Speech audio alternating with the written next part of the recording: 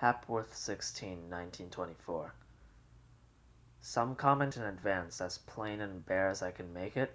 My name first is Buddy Glass, and for a good many years of my life, very possibly all 46, I have felt myself installed, elaborately wired, and occasionally plugged in, for the purpose of shedding some light on the short, reticulate life and times of my late eldest brother Seymour Glass, who died, committed suicide, opted to discontinue living back in 1948 when he was 31. I intend right now, probably on this same sheet of paper, to make a start at typing up an exact copy of a letter of Seymour's that until 4 hours ago I had never read before in my life. My mother, Bessie Glass, sent it up by registered mail. This is Friday, last Wednesday night, over the phone. I happened to tell Bessie that I had been working for several months on a long short story about a particular party, a very consequential party, that she and Seymour and my father and I all went to one night in 1926. This last fact has some small but, I think, rather marvelous relevance to the letter at hand. Not a nice word, I grant you, marvelous, but it seems to suit. No further comment, except to repeat that I mean to type up an exact copy of the letter, word for word, comma for comma, beginning here. Camp Simon Hapworth, Hapworth Lake, Hapworth, Maine, Hapworth 16, 1924, or quite in the lap of the gods. Dear Bessie, Les, Beatrice, Walter, and Waker, I will write for us both, I believe, as Buddy is engaged elsewhere for an indefinite period of time, surely 60 to 80% of the time, to my eternal amusement and sorrow. That magnificent, elusive, comical lad is engaged elsewhere. As you must know in your hearts and bowels, we miss you all like sheer hell. Unfortunately, I am far from above hoping the case is vice versa. This is a matter of quite a little humorous despair to me, though not so humorous. It is entirely disgusting to be forever achieving little actions of the heart or body and then taking recourse to reaction. I am utterly convinced that if A's hat blows off while he is sauntering down the street, it is the charming duty of B to pick it up and hand it to A without examining A's face or combing it for gratitude. My God, let me achieve missing my beloved family without yearning that they miss me in return. It requires a less wishy-washy character than the one available to me. My God. However, on the other side of the ledger, it is a pure fact that you are utterly haunting persons in simple retrospect. How we miss every excitable, emotional face among you. I was born without any great support in the event of continued absence of loved ones. It is a simple, nagging, humorous fact that my independence is skin deep, unlike that of my elusive younger brother and fellow camper. While bearing in mind that my loss of you is very acute today, hardly bearable on the last analysis, I am also snatching this stunning opportunity to use my new and entirely trivial mastery of written construction and decent sentence formation as explained and slightly enriched upon in that small book, alternately priceless and sheer crap, which you saw me poring over to excess during the difficult days prior to our departure for this place. Though this is quite a terrible bore for you, dear Bessie and Les, superb or suitable construction of sentences holds some passing, amusing importance for a young fool like myself. It would be quite a relief to rid my system of fustian this year. It is in danger of destroying my possible future as a young poet, private scholar, and unaffected person. I beg you both, and perhaps Miss Overman, should you drop by at the library or run into her at your leisure, to please run a cold eye over all that follows and then notify me immediately if you uncover any glaring or merely sloppy errors in fundamental construction, grammar, punctuation, or excellent taste. Should you indeed run into Miss Overman quite by accident or design, please ask her to be merciless and deadly toward me in this little matter, assuring her amiably that I am sick to death of the wide gap of embarrassing differences, among other things, between my writing and speaking voices. It is rotten and worrisome to have two voices. Also, please, extend to that gracious, unsung woman my everlasting love and respect. Would to God that you, my acknowledged loved ones, would cease and cut out thinking of her in your minds as a fuddy-duddy. She is far from a fuddy-duddy.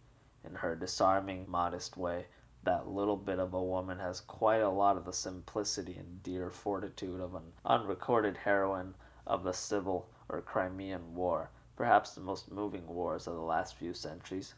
My God, please take the slight trouble to remember that this worthy woman and spinster has no comfortable home in the present century. The current century, unfortunately, is a vulgar embarrassment to her from the word go.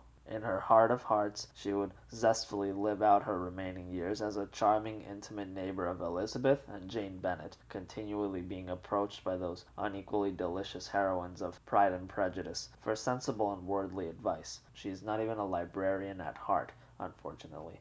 At all events, please offer her any generous specimen of this letter that does not look too personal or vulgar to you, prevailing upon her at the same time not to pass too heavy judgment on my penmanship again. Frankly, my penmanship is not worth the wear and tear on her patience, dwindling energies, and very shaky sense of reality.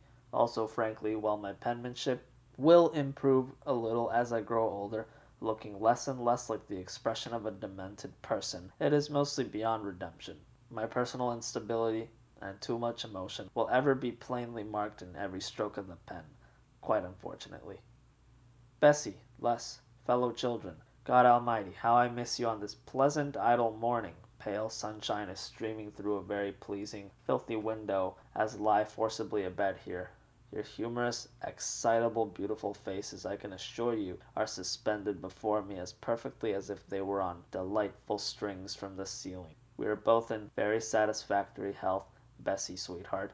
Buddy is eating quite beautifully when the meals are stomachable. While the food itself is not atrocious, it is cooked without a morsel of affection or inspiration. Each string bean and simple carrot arriving on the camper's plate quite stripped off its tiny, vegetal soul. The food situation could change in a trice, to be sure, if Mr. and Mrs. Nelson, the cooks, man and wife, a very hellish marriage from casual appearances, would only dare to imagine that every boy who comes into their mess hall is their own beloved child, regardless of from whose loins he sprang in this particular appearance. However, if you had the racking opportunity of chatting for a few minutes with these two persons, you would quite know this is like asking for the moon.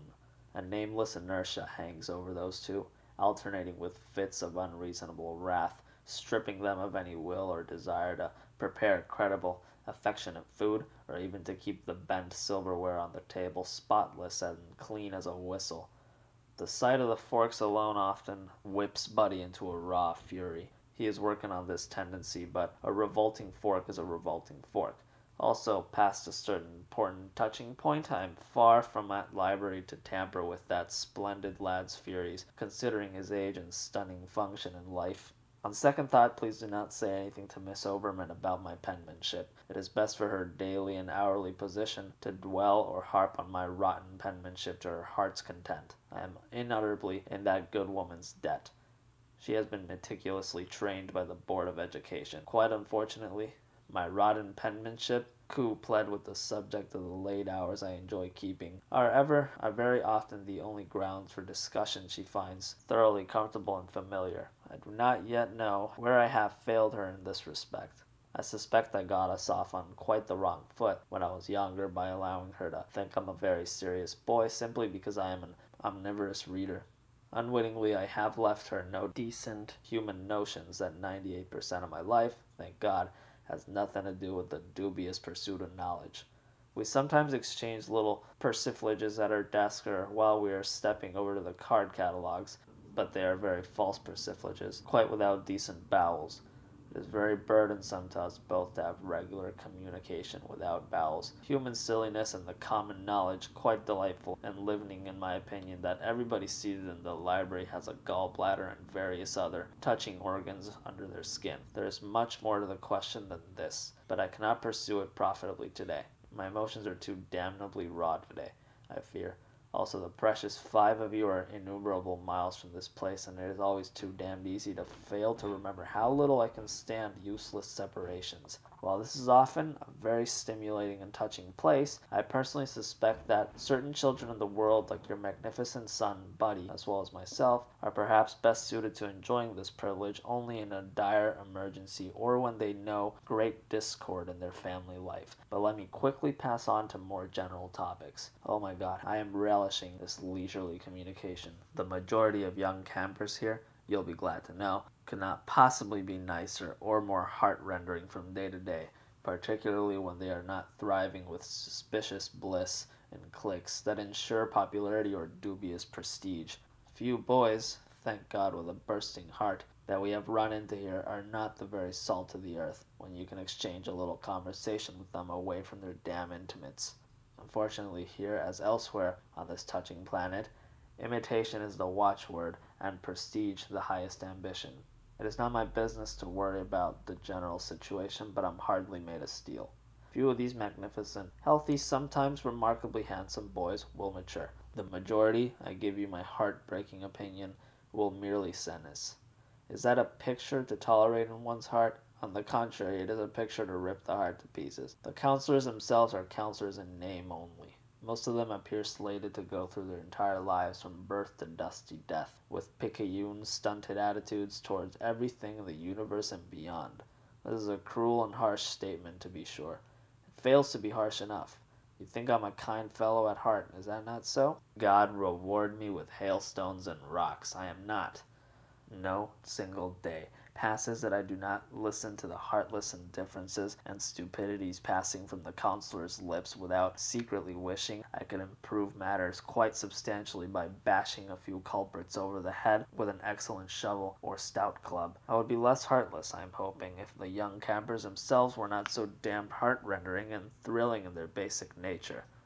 Perhaps the most heart-rendering boy within sound of my ridiculous voice is Griffith Hammersmith. Oh, what a heart-rendering boy he is. His very name brings the usual fluid to my eyes when I'm not exercising decent control over my emotions. I am working daily on this emotional tendency while I am here, but am doing quite poorly. Would to God that loving parents would wait and see their children at a practical age before they name them Griffith or something else that will by no means ease the little personality's burden in life.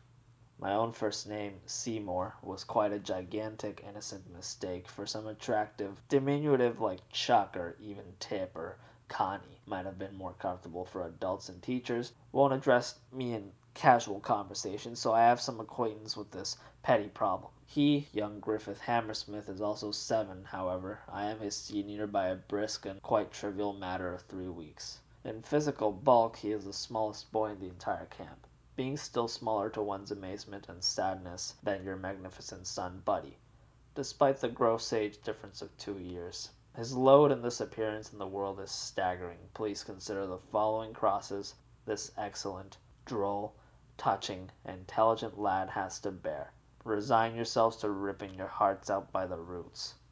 A. He has a severe speech impediment. It amounts to far more than a charming lisp, his entire body stumbling at the brink of conversation, so counselors and other adults are not pleasantly diverted. B. This little child has to sleep with a rubber sheet on his bed for obvious reasons, similar to your own dear Waker, but quite different in the last analysis. Young Hammersmith's bladder has given up all hope of soliciting any interest or favor. C. He has had 9 different toothbrushes since camp quite opened. He buries or hides them in the woods like a chap of 3 or 4, or conceals them beneath the leaves and other crap under his bungalow. This he does without humor or revenge or private relish. There is quite an element of revenge in it, but he is not at liberty to enjoy his revenge to the hilt or get any keen satisfaction out of it. So totally has his spirit been dampened or quite smothered by his relatives. The situation is thoroughly subtle and rotten, I assure you. He, young Griffith Hammersmith, follows your 2 eldest sons around quite a bit, often pursuing us into every nook and cranny. He is excellent, touching, intelligent company when he is not being hounded by his past and present. His future, I am fairly sick to death to say, looks abominable. I would bring him home with us after camp over in a minute with complete confidence, joy, and abandon were he an orphan. He has a mother, however, a young divorcee, with an exquisite swanky face, slightly ravaged by vanity. and self-love and a few silly disappointments in life, though not silly to her, we may be sure. One's heart and pure sensuality go out to her, we have found, even though she does such a maddening, crappy job as a mother and woman. Last Sunday afternoon, a stunning day, utterly cloudless, she popped by and invited us to join her and Griffith for a spin in their imposing, ritzy Pierce Arrow, to be followed by a snack at the Elms before returning. We regretfully declined the invitation. Jesus, it was a frigid invitation. I've heard some stunning, frigid invitations in my time, but this one quite took the cake. I am hoping you would have been slightly amused by her utterly false friendly gesture, Bessie. But I doubt it. You're not old enough, sweetheart. Not too deep in Mrs. Hammersmith's transparent, slightly comical heart, she was keenly disappointed that we are Griffith's best friend in camp. Her mind and admirably quick eye instantaneously preferring Richard Mace and Donald Weigmuller, two members of Griffith's own bungalow, and more to her taste. The reasons were quite obvious, but I will not go into them in an ordinary sociable letter to one's family. With the passage of time, I'm getting used to this stuff, and your son Buddy, as you have very ample reason to know, is no man's fool, despite his charming tender age on the surface. However, for a young, attractive, bitter, lonely mother with all the municipal advantages of swanky, patrician, facial features, great monetary wealth, unlimited entree, and bejeweled fingers to show this kind of social disappointment in full view of her son, a callow child already cursed with a nervous and lonely bladder, is fairly inexcusable and hopeless. Hopeless is too broad, but I see no solution on the horizon to damnable and subtle matters of this kind. I'm working on it, to be sure, but one must of necessity consider my youth and quite limited experience in this appearance.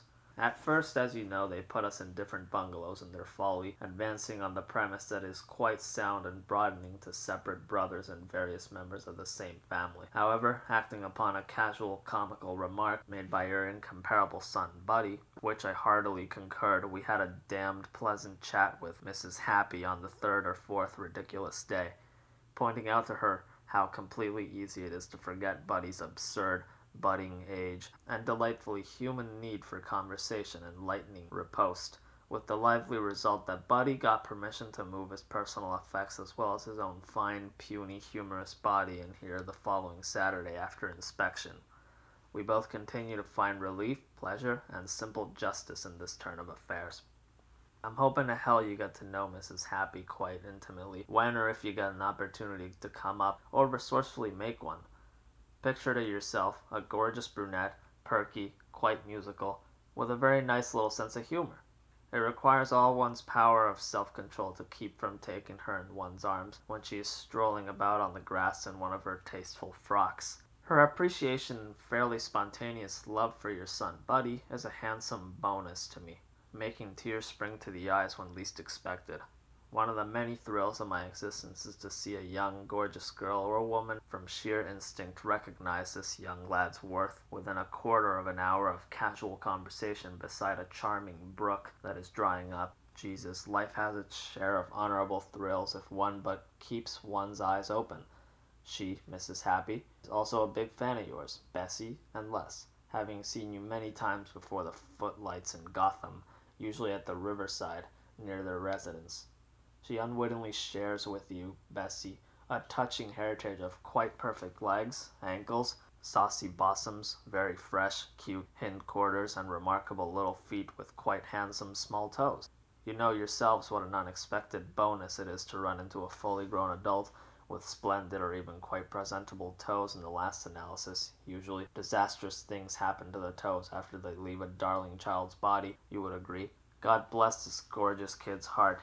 It is sometimes impossible to believe that this haunting, peppy beauty is 15 years my senior. I leave it to your own fine and dear judgment, Bessie and Les, whether to allow the younger children to get wind of this, but if perfect frankness is to pass between parent and child, as freely by mail as in loving person, which is the relationship I have striven for during my entire life with increasing slight success, then I must admit, in all joviality, to moments when this cute, ravishing girl, Mrs. Happy, unwittingly rouses all my unlimited sensuality. Considering my absurd age, the situation has its humorous side, to be sure, but merely in simple retrospect, I regret to say, on 2 or 3 haunting occasions when I have accepted her kind invitation to stop by at the main bungalow for some cocoa or cold beverage after aquatics period, I have looked forward with mounting pleasure to the possibility, all too slight for words, of her opening the door, quite unwittingly, in the raw. This is not a comical tumult of emotions while it is going on, I repeat, but merely on simple retrospect. I have not yet discussed this indelicate matter with Buddy, whose sensuality is beginning to flower at the same tender and quite premature age that mine did, but he has already quite guessed that this lovely creature has me in sensual thrall, and he has made several humorous remarks. Oh my God, it is an honor and privilege to be connected to this arresting young lad and secret genius who will not accept my conversational ruses for the truth. The problem of Mrs. Happy will pass into oblivion as the summer draws to a close, but it would be a great boon, dear Les, if you would recognize that we share your heritage of sensuality, including the telltale ridge of carnality just below your own heavy, sensual bottom lip, as does our own marvelous youthful brother, the splendid Walter F. Glass, young Beatrice and Waker Glass, those sterling personages, being comparatively free of the telltale ridge in question. Usually I think you will agree I freely trample on signs to go by in the human face, for they are absolutely unreliable, or may be obliterated or altered by Father Time. But I never trample on the ridge below the bottom lip, usually a darker shade of red than the rest of the lips. I will not harp on the subject of karma, knowing and quite sympathizing with your disdain for my absorbing and accidental interest in this subject, but I give you my word of honor that the ridge in question is little more than a karmic responsibility. One meets it, one conquers it, or if one does not conquer it, one enters into honorable contest with it, seeking and giving no quarter. I for one do not look forward to being distracted by charming lusts of the body quite day in and day out for the few blissful remaining years allotted to me in this appearance. There is monumental work to be done in this appearance, of partially undisclosed nature, and I would cheerfully prefer to die an utter dog's death rather than be distracted at crucial moments by a gorgeous, appealing plain or rolling contour of goodly flesh. My time is too limited, quite to my sadness and amusement. While I intend, to be sure, to work on this sensual problem without ceasing, it would be quite a little windfall if you, dear Les, as my dear father and hearty friend, would be a complete, shameless, open book with regard to your own pressing sensuality when you were our ages. I have had the opportunity of reading one or two books dealing with sensuality, but they are either inflaming or inhumanely written, yielding little fruit for thought. I am not asking to know what sensual acts you performed when you were our ages. I am asking something worse. I am asking to know what imaginary sensual acts gave lively, unmentionable entertainment to your mind. Without the mind, sensuality quite has no organs to call her own. I fervently urge you to be shameless in this matter. We are human boys and would not love or respect you the less, quite the contrary, if you laid bare your earliest and worst sensual thoughts before us. I am certain we would find them very touching and moving.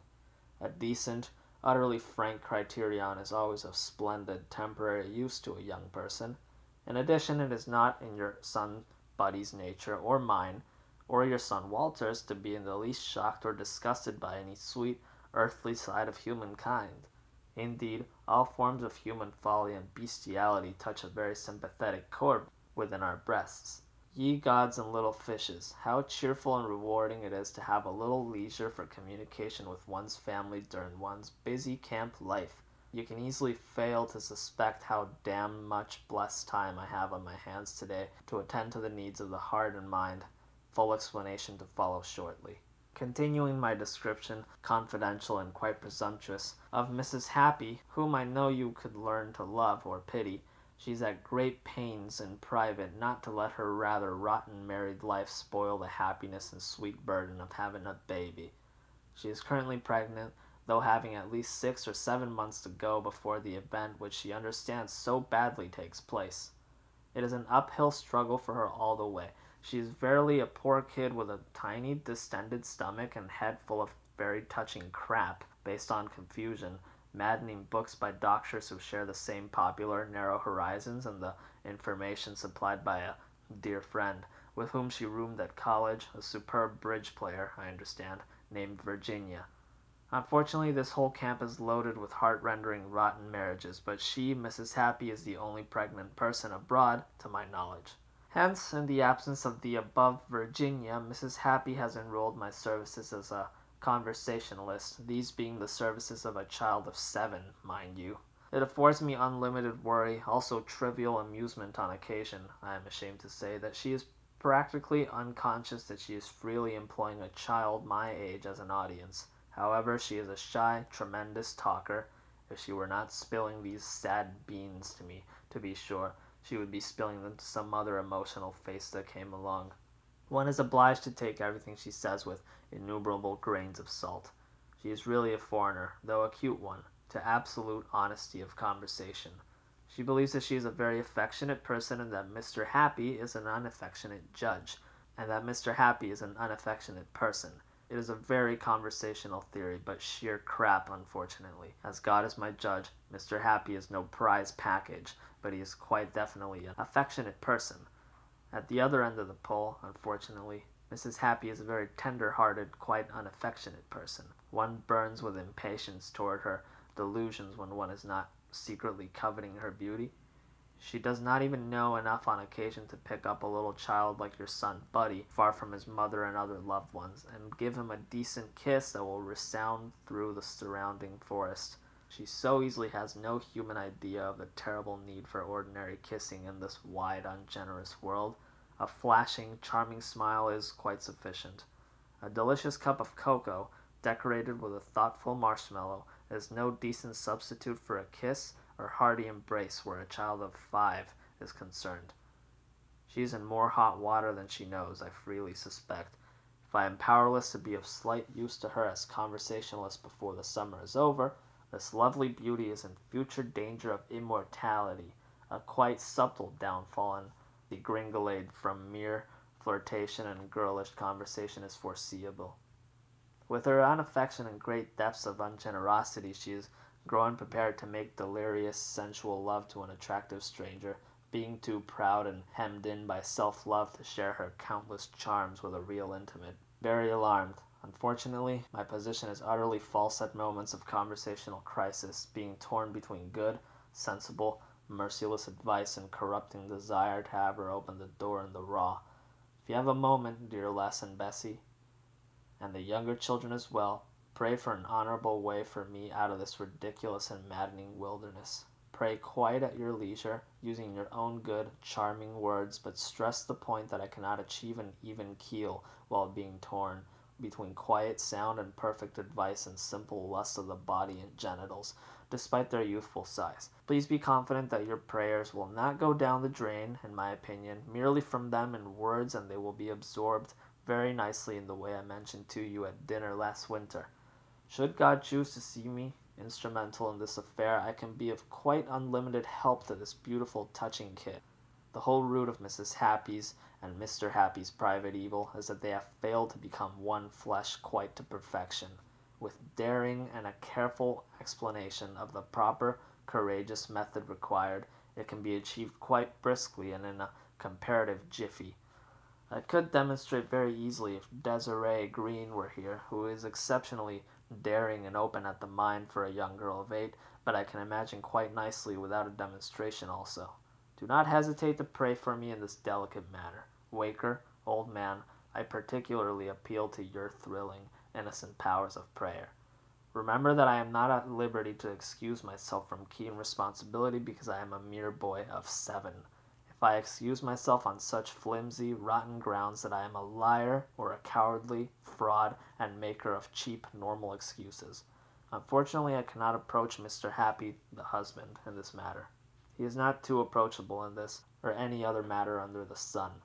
Should the proper time come for approachment, I will practically have to strap him to a convenient chair to get his entire attention. He made ropes in his previous appearance, but not very well. Somewhere in Turkey or Greece, but I know not which.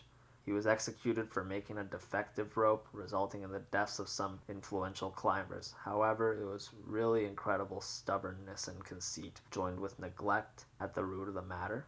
As I told you before we left, I am trying like hell to cut down on getting any glimpses while we are up here for a pleasant ordinary summer. 9 times out of 10, it is an utter waste of time anyhow to let them pass freely through the mind, whether or not the person involved would find an open discussion of the matter helpful, quite spooky, or openly distasteful.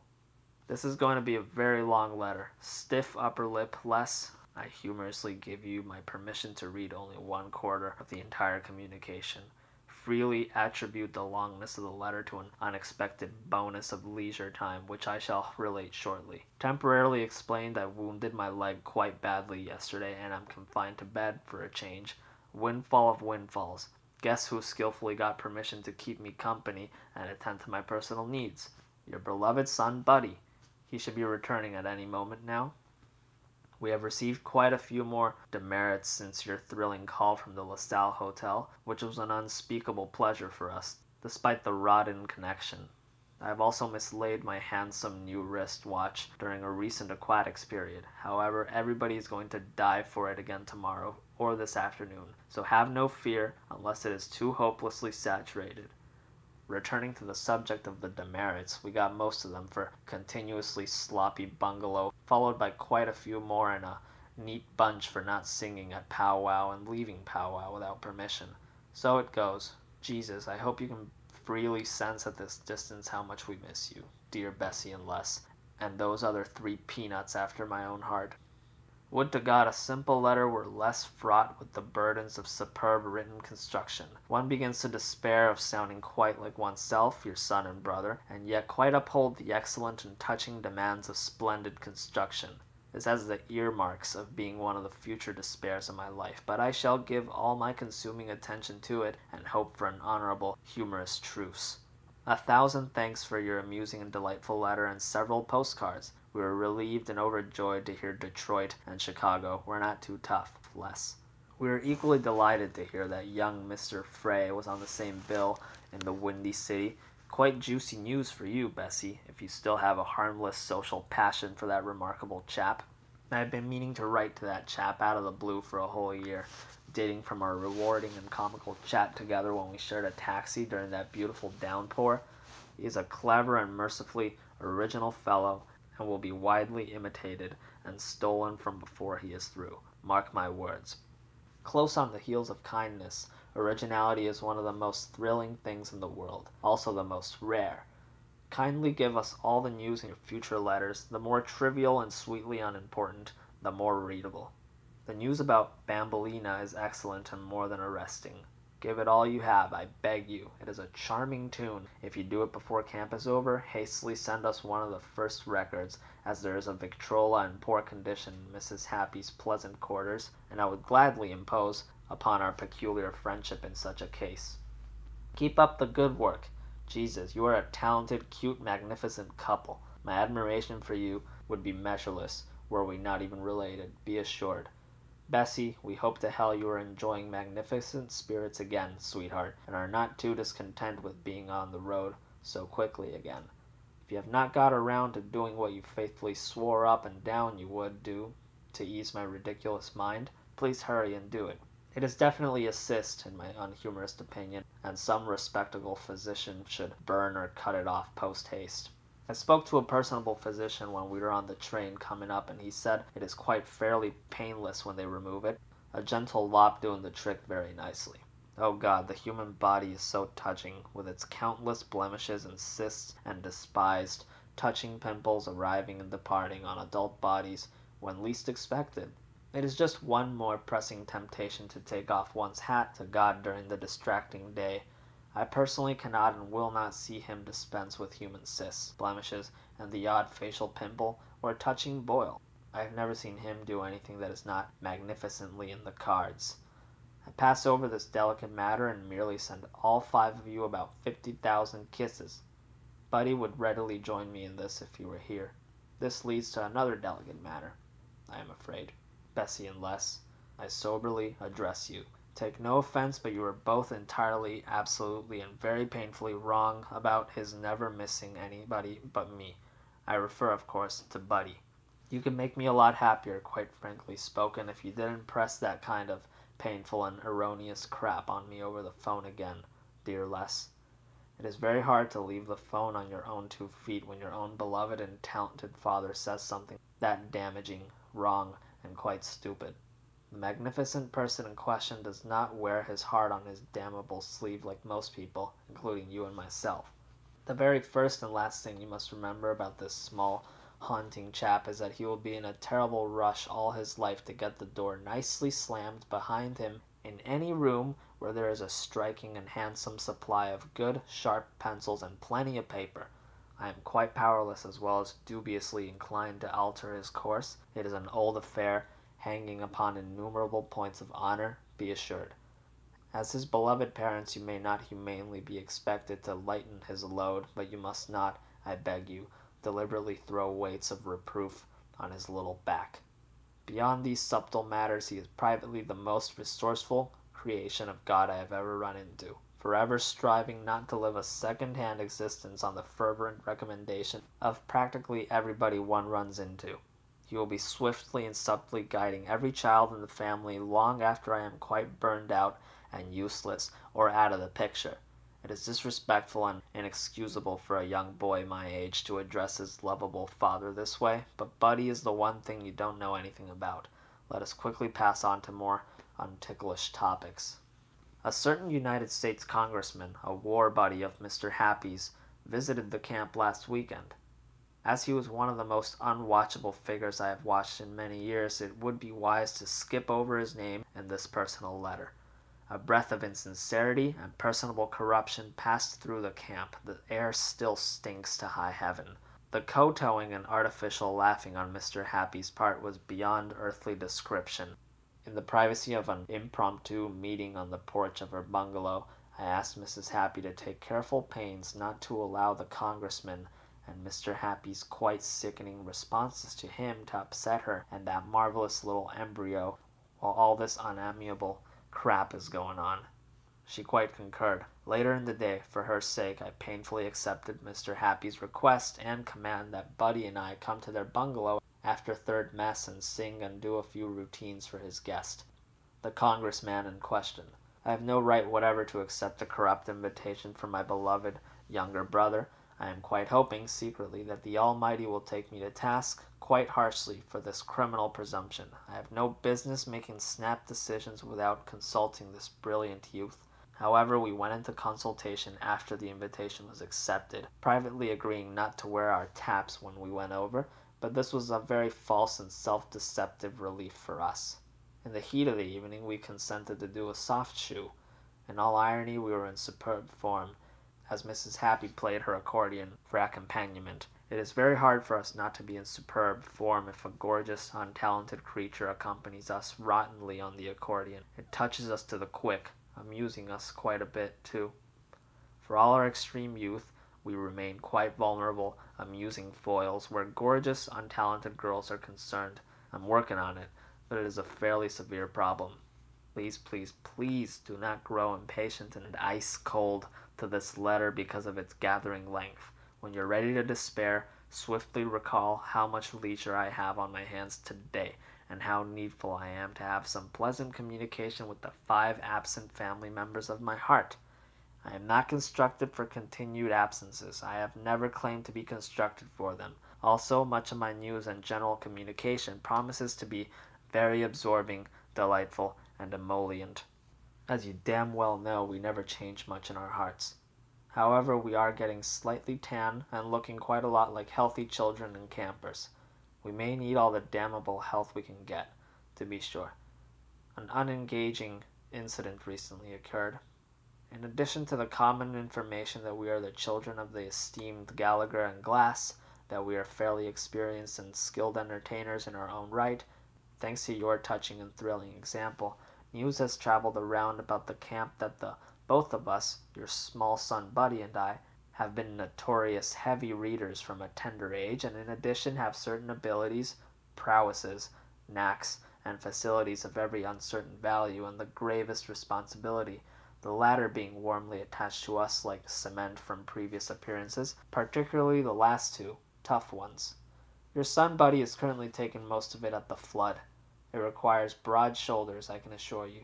Consider, if you have a minute, the sheer, juicy novelty and food for gossip and malice of a chap of 5 who is an experienced reader and writer, daily increasing in fluency by leaps and bounds, and who is also, despite his ridiculous age on the surface, an exciting authority on the human face, with all its touching masks, vanities, spurts of pure courage, and frightening deceits. That is the small fellow's present position. Continue to imagine what would inevitably blossom out if some of this confidential information leaked out and became common fact or rumor among campers and counselors alike. That is quite what has happened. Unfortunately, as he well knows, most of the recent commotion is his own reckless fault. Oh my God, this is a droll and thrilling companion to have on life's bumpy road. Here is the entire crappy incident in a nutshell, as follows. Mr. Nelson, a born neophile and enthusiastic tale-bearer and gossip, is in utter charge of the mess hall. As already related, along with Mrs. Nelson, a termagant, unhappy woman, and inspired troublemaker. When nobody is in the mess hall, it is the only charming place in camp where one can get any blissful privacy whatsoever. Buddy has had his eye on this haven from the word go. On Tuesday afternoon, a sultry day, he bet Mr. Nelson that he could memorize the book Mr. Nelson chanced to be reading within the space of 20 minutes to a half hour. If he did it perfectly, then Mr. Nelson, in his turn, to show his appreciation for the controversial accomplishment, would let us, the Glass brothers, use the empty, pleasant mess hall in our spare time for reading, writing, language study, and other aching private needs such as evacuating our heads of second-hand and third-hand opinions and views that are buzzing around this camp like flies. My God, how I deplore and uncountenance bargains of any kind, be they with responsible adults or adults without honor. Without knowledge of this quite terrible fact, this astounding independent chap went ahead and made this bargain with Mr. Nelson, despite our countless decisions in the wee hours on the desirability of keeping our mouths firmly shut on the subject of some of our endowments and peculiarities. Fortunately, the incident was not a total loss or debacle. The book itself chanced to be Hardwoods of North America by Foley and Chamberlain, two magnificently modest and quiet men, long admired by me from my reading experience, with very infectious love for trees, especially beech and white oak. They have a charming, unreasonable preference for beech trees, so the exchange of words between Buddy and me was not too unbearably harsh or unpleasant. No tears, thank God, were spent. However, Whitey Pittman, the head counselor hailing for Baltimore, quite a laughing intimate of Mr. Nelson's, got wind of the accomplishment when it was completed and freely plucked the opportunity to cash in on it in conversation. In all fairness and fascination, he has a remarkable gift for increasing his own prestige at some child's expense, an intelligent scavenger and conversational parasite. He is the same person, a fellow 26 years of age, no spring chicken to be sure, who said to Buddy in the midst of a throng of strangers, "I thought you were supposed to be such a witty kid." Is that a conscientious remark to make to a little fellow of 5? Thank God for the avoidance of shame and embarrassment to the whole family. I had no decent weapon on my person when this revolting, crappy remark was made. However, quite afterwards I embraced an opportunity to tell Roger Pittman, the full name his hapless parents gave him, that I would kill him or myself, possibly before nightfall, if he spoke to this chap again in that manner, or any other 5-year-old chap in my presence. I believe I could have curbed this criminal urge at the crucial moment, but one must painfully remember that a vein of instability runs through me quite like some turbulent river. This cannot be overlooked. I have left this troublesome instability uncorrected in my previous 2 appearances, to my folly and disgust. It will not be corrected by friendly, cheerful prayer. It can only be corrected by dogged effort on my part. Thank God, I cannot honorably or intimately pray to some charming, divine weakling to step in and clean my mess up after me. The very prospect turns my stomach. However, the human tongue could all too easily be the cause of my utter degringolade in this appearance unless I get a move on. I've been trying like hell since our arrival to leave a wide margin for human ill will, fear, jealousy, and gnawing dislike of the uncommonplace. Do not read this rash remark out loud to the twins, or possibly let it fall on Boo-Boo's ears prematurely. But I admit, with maddening tears coursing down my unstable face, that I do not in my heart hold out unlimited hope for the human tongue as we know it today. If the above paragraph is too illegible and irksome, try to recall that I am writing at a swift, terrible rate of speed, with admirable penmanship quite out of the question. In another handful of minutes or quarter hours it will be time for supper. I am writing against time. In the midget bungalow one is required to sleep like a dog for 10 exasperating hours every night, the bungalow being plunged into darkness at 9 o'clock sharp. I have approached Mr. Happy in this matter several times, but to no avail. My God, he is a maddening man. If he does not move one to wrath, he moves one to hysterical laughter, an equal waste of time. If you could possibly write a short, amiable, crisp letter, dear Les, if I may address you personally, advising him that if one knows even the very rudiments of sensible breathing, 10 hours of sleep is sheer folly and imposition. We have our flashlights, to be sure, but the arrangement remains a striking inconvenience to us, entangling us in bad light and ill humor.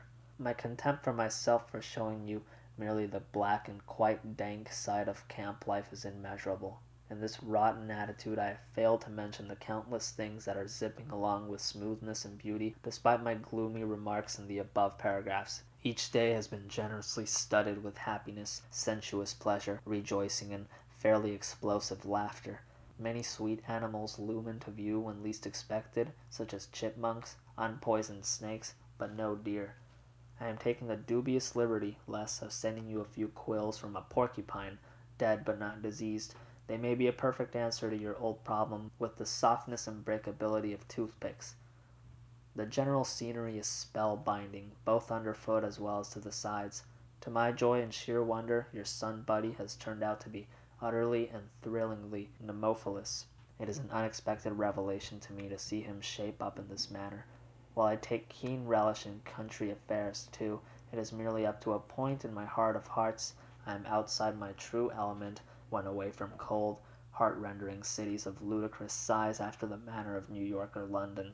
Buddy, on the other hand, will forever break loose from city connections. It is quite plain to see we will not be able to restrain him in another mere handful of years. I wish you could see him striking through the dense forest here when the powers that be are not minding everybody's business for them, moving with heart-rendering stealth like a magnificent, amusing, berserk Indian messenger. Each night to our entertainment and equal chagrin, I put untold quantities of iodine on his stubborn, funny body mutilated from the blackberry thorns and other damnable outgrowths. Our pleasant consumption of possibly a dozen books, excellent as well as mediocre, before departure, on the subject of plants, edible and otherwise, has been a superb boon to us, allowing us to cook many decent meals under the rows of steamed pigweed, young nettles, purslane, as well as the last of the tender fiddleheads, using the canteen cup as cooking receptacle, and frequently being joined by that heart-rendering little peanut, Griffith Hammersmith, whose appetite in congenial surroundings is quite stupefying and thrilling. Lest it slip my vacant mind, Buddy asked me to tell you, Bessie, sweetheart, to send him some more tables without lines, also some apple butter and cornmeal, as he is practically living on the latter, I dare say, when we are able to prepare a pleasant, leisurely meal in peace. Be assured that the cornmeal is very nutritive for him. His little body is unusually suited to corn and barley, if the truth be known. He will write to you very soon, given the right opportunity and inclination. My God, is he a busy boy. I have never known him busier, to the best of my recollection. He has written 6 new stories, entirely humorous in places, about an English chap recently returned from some stimulating adventures abroad. It is an indescribable reward to see a person 5 years of age sit back on his dear, comical, fleshless haunches and dash off an engaging yarn with zest and no little acumen. I give you my word of honor you will hear from this chap one day. No nightfall passes that I do not mentally take off my hat to you for bringing him into the world. Your loving, charming agency in this lad's general birth remains unspeakably moving to me.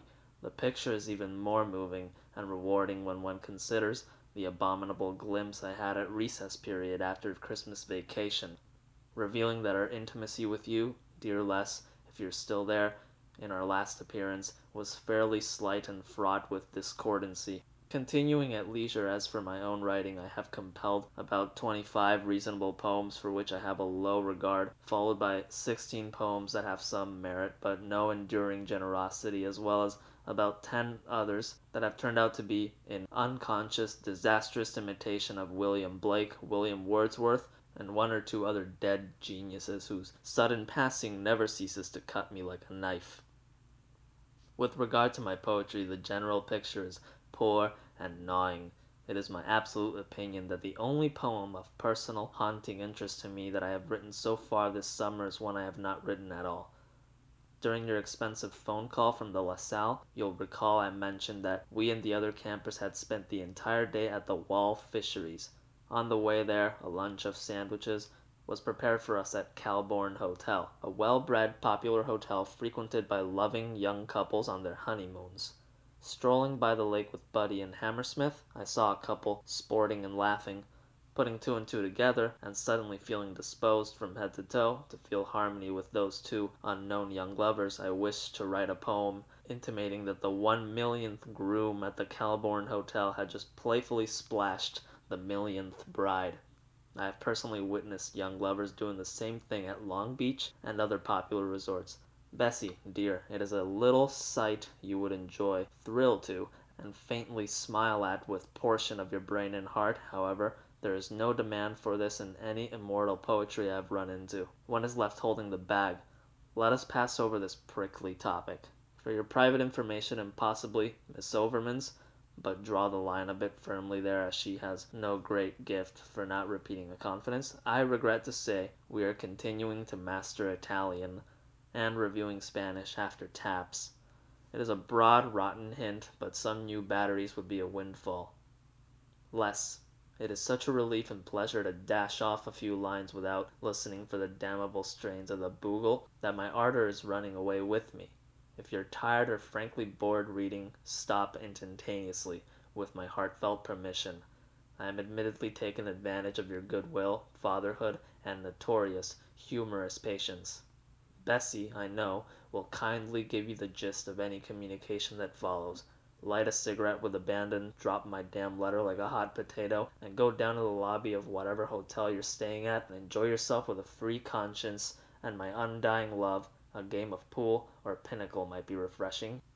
Continuing at blissful random, we are not too popular with the other campers in the same bungalow as yet, principally Douglas Folsom, Barry Scharfman, Derek Smith Jr., Tom Lantern, Midge Imington, and Red Silverman.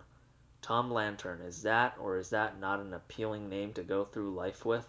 Unfortunately, this youth seems determined not to turn on any of his lights, so his delightful name is in danger of going down the drain. This opinion is too harsh. My opinions are well too frequently too damn harsh for words. I'm working on it, but I have given way to harshness too often this summer to stomach. Godspeed you, Tom Lantern, with or without your lights turned on. There is one boy on the top floor of this poorly constructed bungalow who is the very salt of the earth. No compliment heaped upon him would be too lavish, be assured. He is often dashing freely down the flimsy stairs in his leisure moments and passing the time of day with your unworthy sons, discussing with a humorous and open heart his friends, acquaintances, and foes in Troy, New York, a large hamlet beyond Albany, and generally finding life and humanity magnificent under the deceptive surfaces. His valiance would break your heart, I trust, or painfully chip it. An immeasurable amount is required just to say a hearty hello to us. I have neglected to say that we are currently being ostracized. His name is John Kolb, 8½ years of age, by rights an intermediate, but there was no room for him in the intermediates, so we're privileged to have his chivalrous company in this crowded building.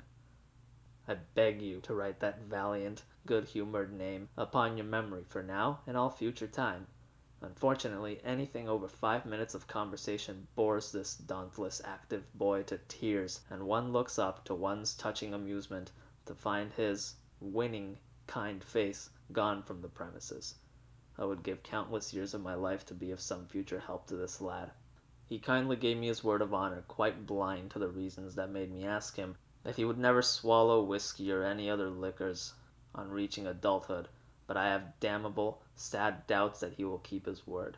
He has a waiting tendency to drink himself into a soothing stupor. It can be defeated utterly if he uses his entire mind, with a few lights turned on, but I'm afraid he is too kind and impatient a boy to use his entire mind for anything.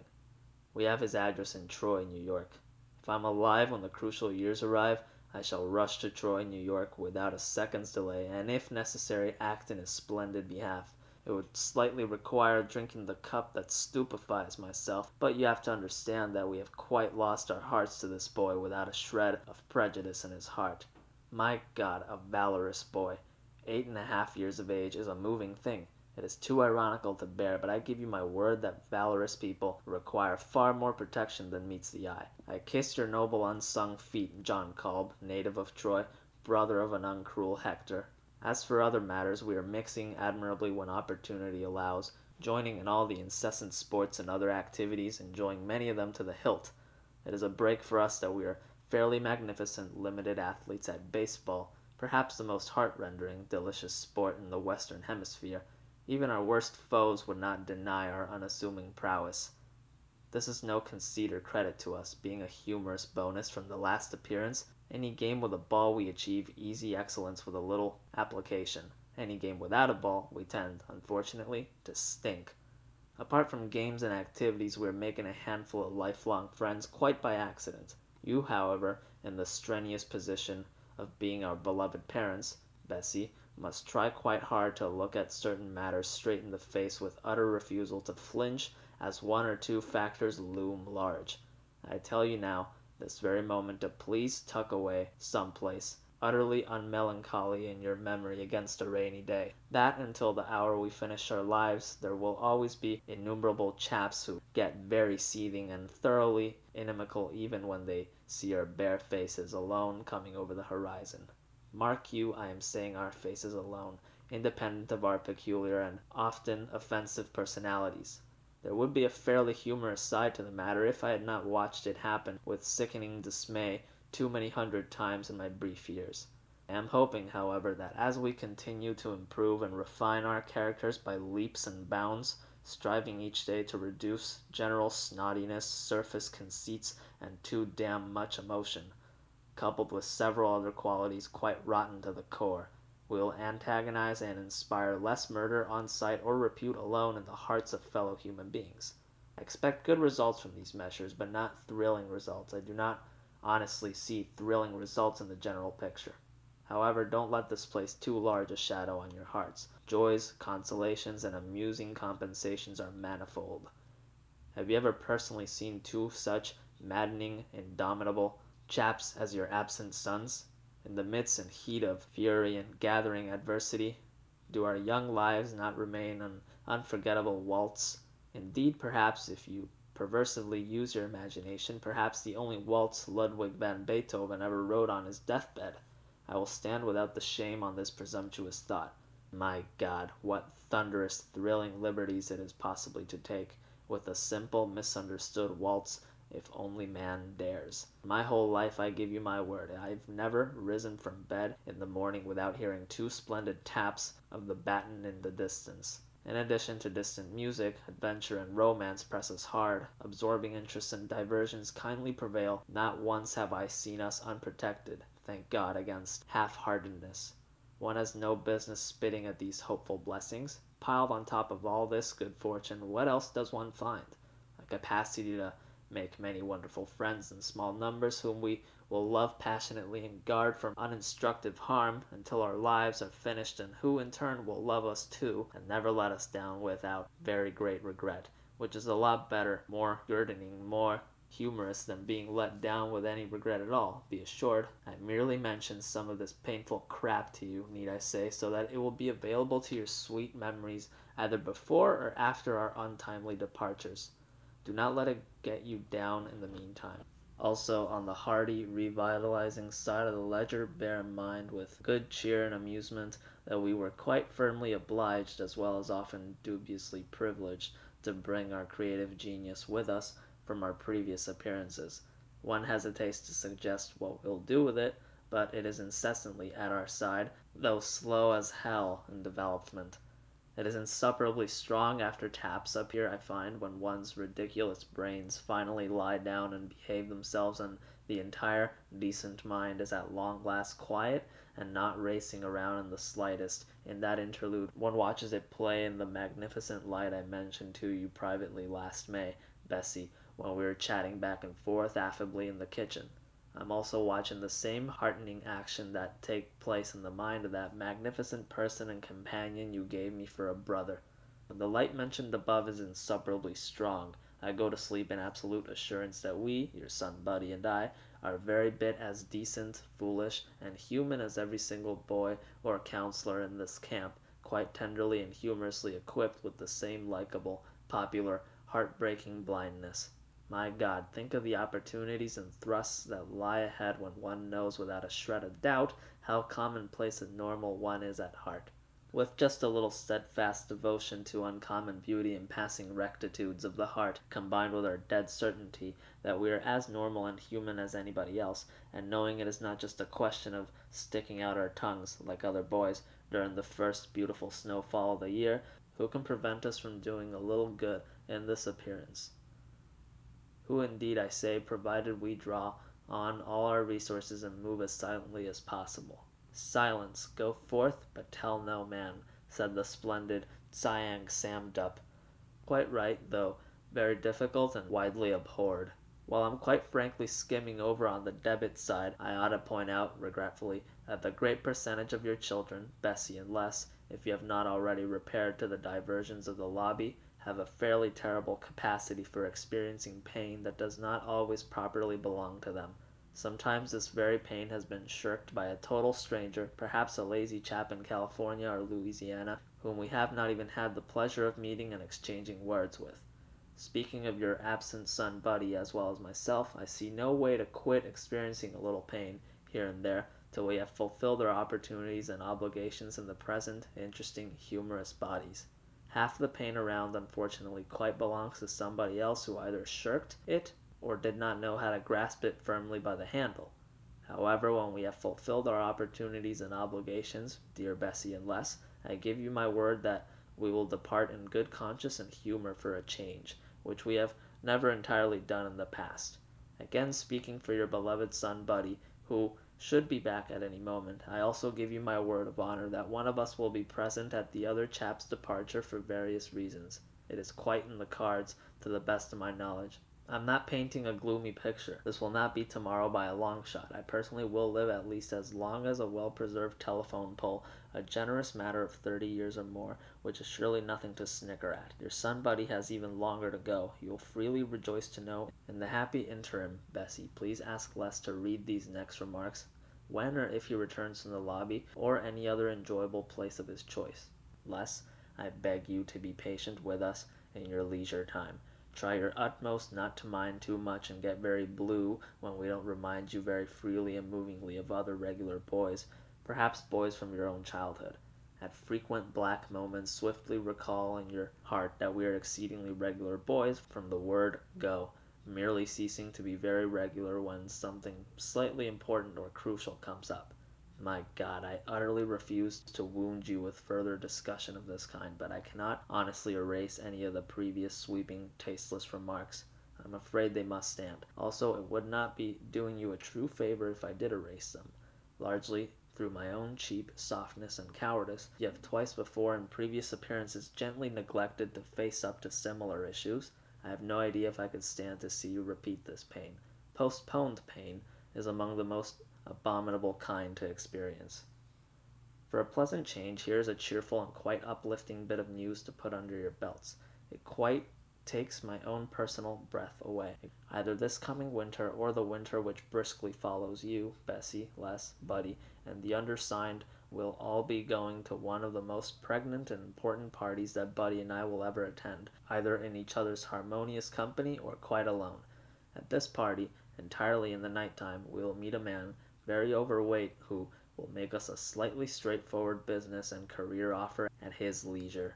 It will involve our easy, charming prowess as singers and dancers, but this is very far from all it will involve. he, this corpulent man, will not too seriously change the regular, normal course of our childhood and early amusing youth by this business offer, but I can assure you that the surface upheaval will be quite enormous. However, that is only half my glimpse. Personally speaking, quite from a full heart, the other half is more after my own heart and comfort. The other half presents a stunning glimpse of Buddy, at a later date by innumerable years, quite bereft of my dubious loving company, writing about this very party on a very large, jet-black, very moving, gorgeous typewriter. He is smoking a cigarette, occasionally, clasping his hands and placing them on the top of his head in a thoughtful, exhausted manner. His hair is gray. He is older than you are now, Les. The veins in his hands are slightly prominent in the glimpse, so I have not mentioned the matter to him at all, partially considering his youthful prejudice against veins showing in poor adults' hands. So it goes. You would think this particular glimpse would pierce the casual witness's heart to the quick, disabling him utterly, so that he could not bring himself to discuss the glimpse in the least with his beloved, broad-minded family. This is not exactly the case. It mostly makes me take an exceedingly deep breath as a simple, brisk measure against getting dizzy. It is his room that pierces me more than anything else. It is all his youthful dreams realized to the full. It has one of those beautiful windows in the ceiling that he has always, to my absolute knowledge, fervently admired from a splendid reader's distance. All around about him, in addition, are exquisite shelves to hold his books, equipment, tablets, sharp pencils, ebony, costly typewriter, and other stirring personal effects. Oh my God, he will be overjoyed when he sees that room. Mark my words. It is one of the most smiling, comforting glimpses of my entire life, and quite possibly with the last strings attached. In a reckless manner of speaking, I would far from object if that were practically the last glimpse of my life. However, those two tantalizing tiny portals in my mind I mentioned last year are still far from closed. Another brisk year or so will probably turn the tide. If it were up to me, I would gladly shut the portals myself in only 3 or 4 cases, such as the present one. Is the nature of the glimpse worth the wear and tear in one's normalness and blessed peace of mind, as well as the unembarrassment of one's parents? I quite ask you, though, to imagine how marvelous it is to see this chap, your son Buddy, spring in a trice from a lad of 5 who has already lost his heart to every pencil in the universe into a mature, swarthy author. How I wish I could lie on a pleasant cloud in the distant future, perhaps with a good, firm, northern spy apple, and read every single word he writes about his eventful, pregnant party in the offing. The first thing I hope this gifted chap describes as a quite mature, swarthy author is the beautiful positions of the body in the living room before we leave the house on the night in question. The most beautiful thing in the world in a fairly large family going out to a party or even a casual restaurant is the easy-going and patient positions of all the bodies in the living room while everybody is waiting for some slow poke to get ready. I mentally implore the touching, gray-haired author of the distinct future to begin with the beautiful positions of the bodies in the living room. In my opinion, it is the most beautiful place to begin. I give you my word of honor that I find the entire glimpse of the evening quite a sober joy to behold from start to finish. I find it magnificent how beautiful loose ends find each other in the world, if one only waits with decent patience, resilience, and quite blind strength. Les, if you have returned from the lobby, I know you too honorably with disbelief in God or Providence, or whichever word you find less maddening or embarrassing, but I give you my word of honor on this sultry, memorable day of my life, that one cannot even light a casual cigarette unless the artistic permission of the universe is freely given. Permission is too broad, but somebody's head must freely nod before the cigarette can be touched to the flame of the match.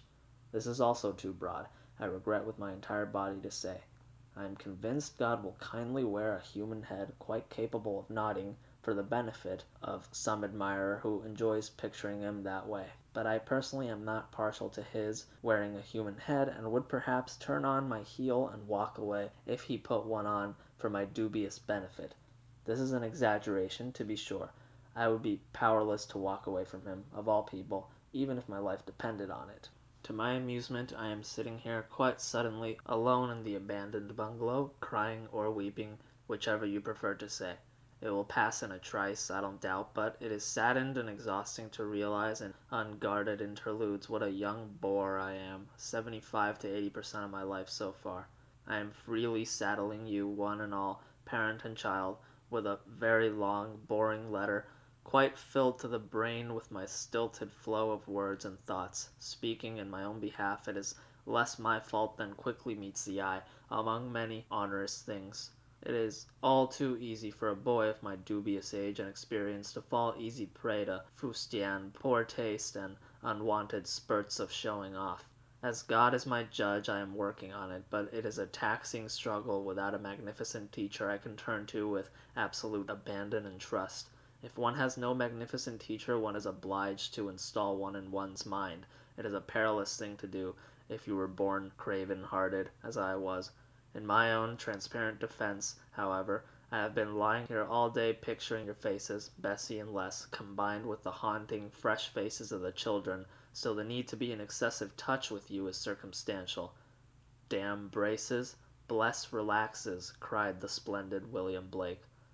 This is quite right, but it is not very easy on splendid families and nice people who get a little nervous or worn to a frazzle when their loving eldest son and brother is damning braces all over the place. The reason I am in bed is fairly amusing, and I have delayed all too long in mentioning it, but it does not consume my personal interest as much as it might. Yesterday was rife with one trivial misfortune after another. After breakfast, every midget and intermediate in the entire camp was obliged to go strawberrying, possibly the last dubious opportunity of the season. In the course of the morning I wounded my damned leg. We drove miles and miles to where the strawberry patches were in a little, ramshackle, old-fashioned, maddening cart, quite fake, drawn by 2 horses where at least 4 were required. The cart had a ridiculous piece of iron sticking out of the hub of one of the wooden wheels, penetrating my thigh, or firmer, a good inch and 3/4 or 2 inches as we were pushing the god-forsaken cart out of the mud. It had rained cats and dogs previously, on the day before, making the road entirely crappy for a strawberry expedition. With a dash of maddening melodrama I was rushed to the infirmary, possibly 3 miles to the rear, on the back of Mr. Happy's also god-forsaken motorcycle. It had several fleeting, humorous moments. Quite in the first place, it is very hard for me, I regret to say, to be less than contemptuous and scathing around Mr. Happy personally. I am working on it, but that man brings to the fore supplies of hidden malice I thought I had worked out of my system years ago. In my own flimsy defense, let me suggest that a man 30 years of age has no earthly business forcing small, useless boys to push a damnable fake cart out of the mud where a veritable team of 4 or 6 young, stalwart horses was really required. My malice shot forward like a snake. I told him on the motorcycle before we started back that Buddy and I, as he well knew, were experienced, fairly talented singers and dancers, like our parents, though still amateurs. I suggested that you would probably sue him less for every time he had in the event that I lost my ridiculous leg from infection, loss of blood, or gangrene. He pretended not to mind or heed this utter nonsense, which it was, nevertheless. It didn't do his driving any good, twice nearly killing us before we reached our destination. Although from my point of view entirely, it was a risible situation from the word go. Fortunately, I find that if a situation is funny or risible enough, I tend to bleed less profusely. On the other hand, while I personally enjoy attributing the stopping of the bleeding to the humor of the situation, it is possible that the damnable motorcycle seat was resting against a pressure point. My pressure points are usually quite springy, with a pleasant pulse. What is beyond debate is that Mr. Happy was far from delighted to see the blood of a young camper, connected with him merely by enrollment and money, distributed on the back of his motorcycle, seat, wheel, fender, and tire sides. There was no question of regarding it as his own. He would not even regard Mrs. Happy's blood as his own, so how would he feel a human connection with the blood of a strange child with prominent, quite ugly, ludicrous features? At the infirmary, a comical shambles, though possibly clean as a whistle in the last analysis, Miss Colgary cleaned the wound and bandaged me. She is a young girl and registered nurse, age unknown to me, far from gorgeous or lovely, but with a trim, superb body, which most of the counselors and one of the 2 seniors are trying very hard to make physical love to before they have to go back to college. It is the old story, I am afraid. She is a quiet person without any private resources or ability to make sound, first-hand decisions. Under the countless surfaces, she is confused and disastrously excited to be the only available female beauty in the camp, Mrs. Happy being out of the picture.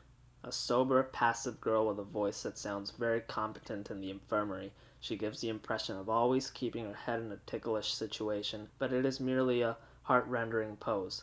In a cruel manner of speaking, this young woman may well have lost her head before she was born. It is certainly not on her shoulders at this stage of the game. Only her deceptive voice, which sounds quite cool and competent in the mess hall as well as the infirmary, is keeping her out of the complete clutches of the counselors and seniors mentioned above, who are all young, very healthy, very gross in safe numbers, and quite cruelly attentive to susceptible girls, particularly if they are not of classic beauty.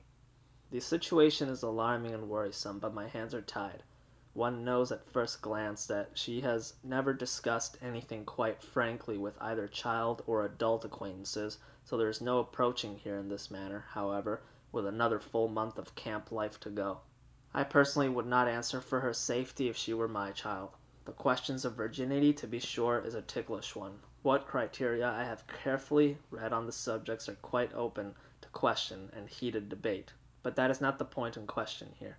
The point in question here is that this lass, Miss Culgery, perhaps 25 years old, with no true private head on her shoulders, coupled with a voice that deceptively sounds competent and full of excellent horse sense, is in no position to decide with intensive personal humor and forethought about such an important matter as her own pretty maidenhead. This is my forward opinion. It is, of course, no better or more final, to my regret, than the forward opinion of any other person on the face of the earth.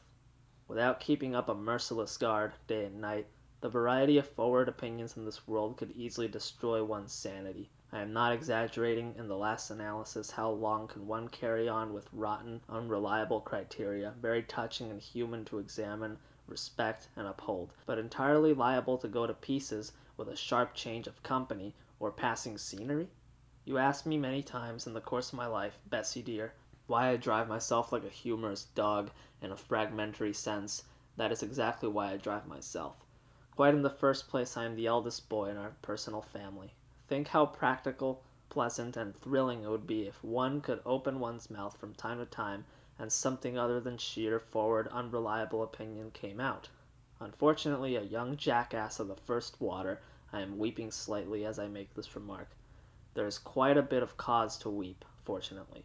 If you jump to the conclusion that I regard one thing as personal opinions, such as the loss or preservation of a damsel's virginity, and some other thing as quite unassailable, respectable fact, you will be jumping to a very pleasant, easy-going conclusion, but you will be bitterly wrong. Bitterly is too broad, but you will miss the terrible mark by a mile. I have never seen a quite unassailable, respectable fact that was not the first cousin, at least, if not closer, to personal opinion. Let us say, if you can stomach a small, passing explanation, that you leisurely come home from a matinee performance, dear Bessie, and soberly ask the person who opened the door for you, myself, your crazy son, Seymour Glass, if the twins have had their bath yet. I will heartily reply yes. My firm personal opinion is that I have personally deposited their wiry, elusive bodies in the tub and have personally insisted that they use the soap and not just get water all over the floor and generally squirt around. My young hands are even still wet from my offices. One is tempted to say that this is unassailable, respectable fact that the twins have been bathed, as desired. It is not. It is not even unassailable, respectable fact that the twins are home.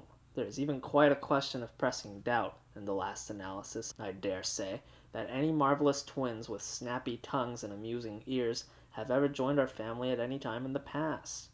For the dubious satisfaction of calling anything in this beautiful, maddening world an unassailable, respectable fact, we are quite firmly obliged, like good-humored prisoners, to fall back on the flimsy information offered in excellent faith by our eyes, hands, ears, and simple, heart-rendering brains. Do you call that a superb criterion? I do not. It is very touching, without a shadow of a doubt, but it is far, far from superb. It is utter, blind reliance on heart-rendering personal agencies. You are familiar with the expression, go between. Even the human brain is a charming go-between. I was born without any looming confidence in any go-between on the face of the earth, I'm afraid. An unfortunate situation, to be sure, but I have no business failing to take a moment to tell you the cheerful truth of the matter. Here, however, we move quite closer to the crux of the constant turmoil in my ridiculous breast. While I have no confidence whatsoever in go-betweens, personal opinion, and unassailable, respectable facts, I am also in my heart exceedingly fond of them all. I am hopelessly touched to the quick at the bravery of every magnificent human being accepting this charming, flimsy information every heart-rendering moment of his life. My God, human beings are brave creatures. Every last touching coward on the face of the earth is unspeakably brave. Imagine accepting all these flimsy personal agencies at charming face value. Quite at the same time, to be sure, it is a vicious circle. I am sadly convinced that it would be a gentle, durable favor to everybody if someone broke through this vicious circle. One often wishes, however, there were not such a damn rush about it. One is never more separated from one's charming loved ones than one even ponders this delicate matter. Unfortunately, there is a great rush about it in my own case. I am quite referring to the shortness of this appearance. What I am seeking, with the very ample, but in some ways quite scrawny amount of time left in this appearance, is a solution to the problem that is both honorable and unheartless. Here, however, I drop the subject like a hot potato. I have merely scratched one of its myriad surfaces. Upon bandaging my leg very badly and amusingly, as well as keeping up a cool, falsely competent conversation that could drive one to drink if unsupported by a little self-control, Miss Calgary sent me back to my bungalow with an amusing crutch to wait for the doctor to come from the town of Hapworth, where he lives, and has his dubious practice. He, the doctor, arrived shortly after third mess, transporting me back to the infirmary to take 11 stitches in my leg. A disagreeable problem arose in this connection, quite damnable. I was offered a touch of anesthesia, which I politely declined. Quite in the first place, way back on Mr. Happy's damnable motorcycle, I had snapped the communication of pain between the leg and the brain, sheerly for my own convenience. I had not used the method since the little incident involving my jawbone and lips last summer. One sometimes despairs that anything peculiar one learns will ever come in handy more than once or even just once, but it surely does with a little patience. I have even used the clove knot on 2 occasions since we got here, which I thought would surely go down the drain. When I politely declined the anesthesia, the doctor assumed I was showing off, Mr. Happy at his side sharing this maddening opinion.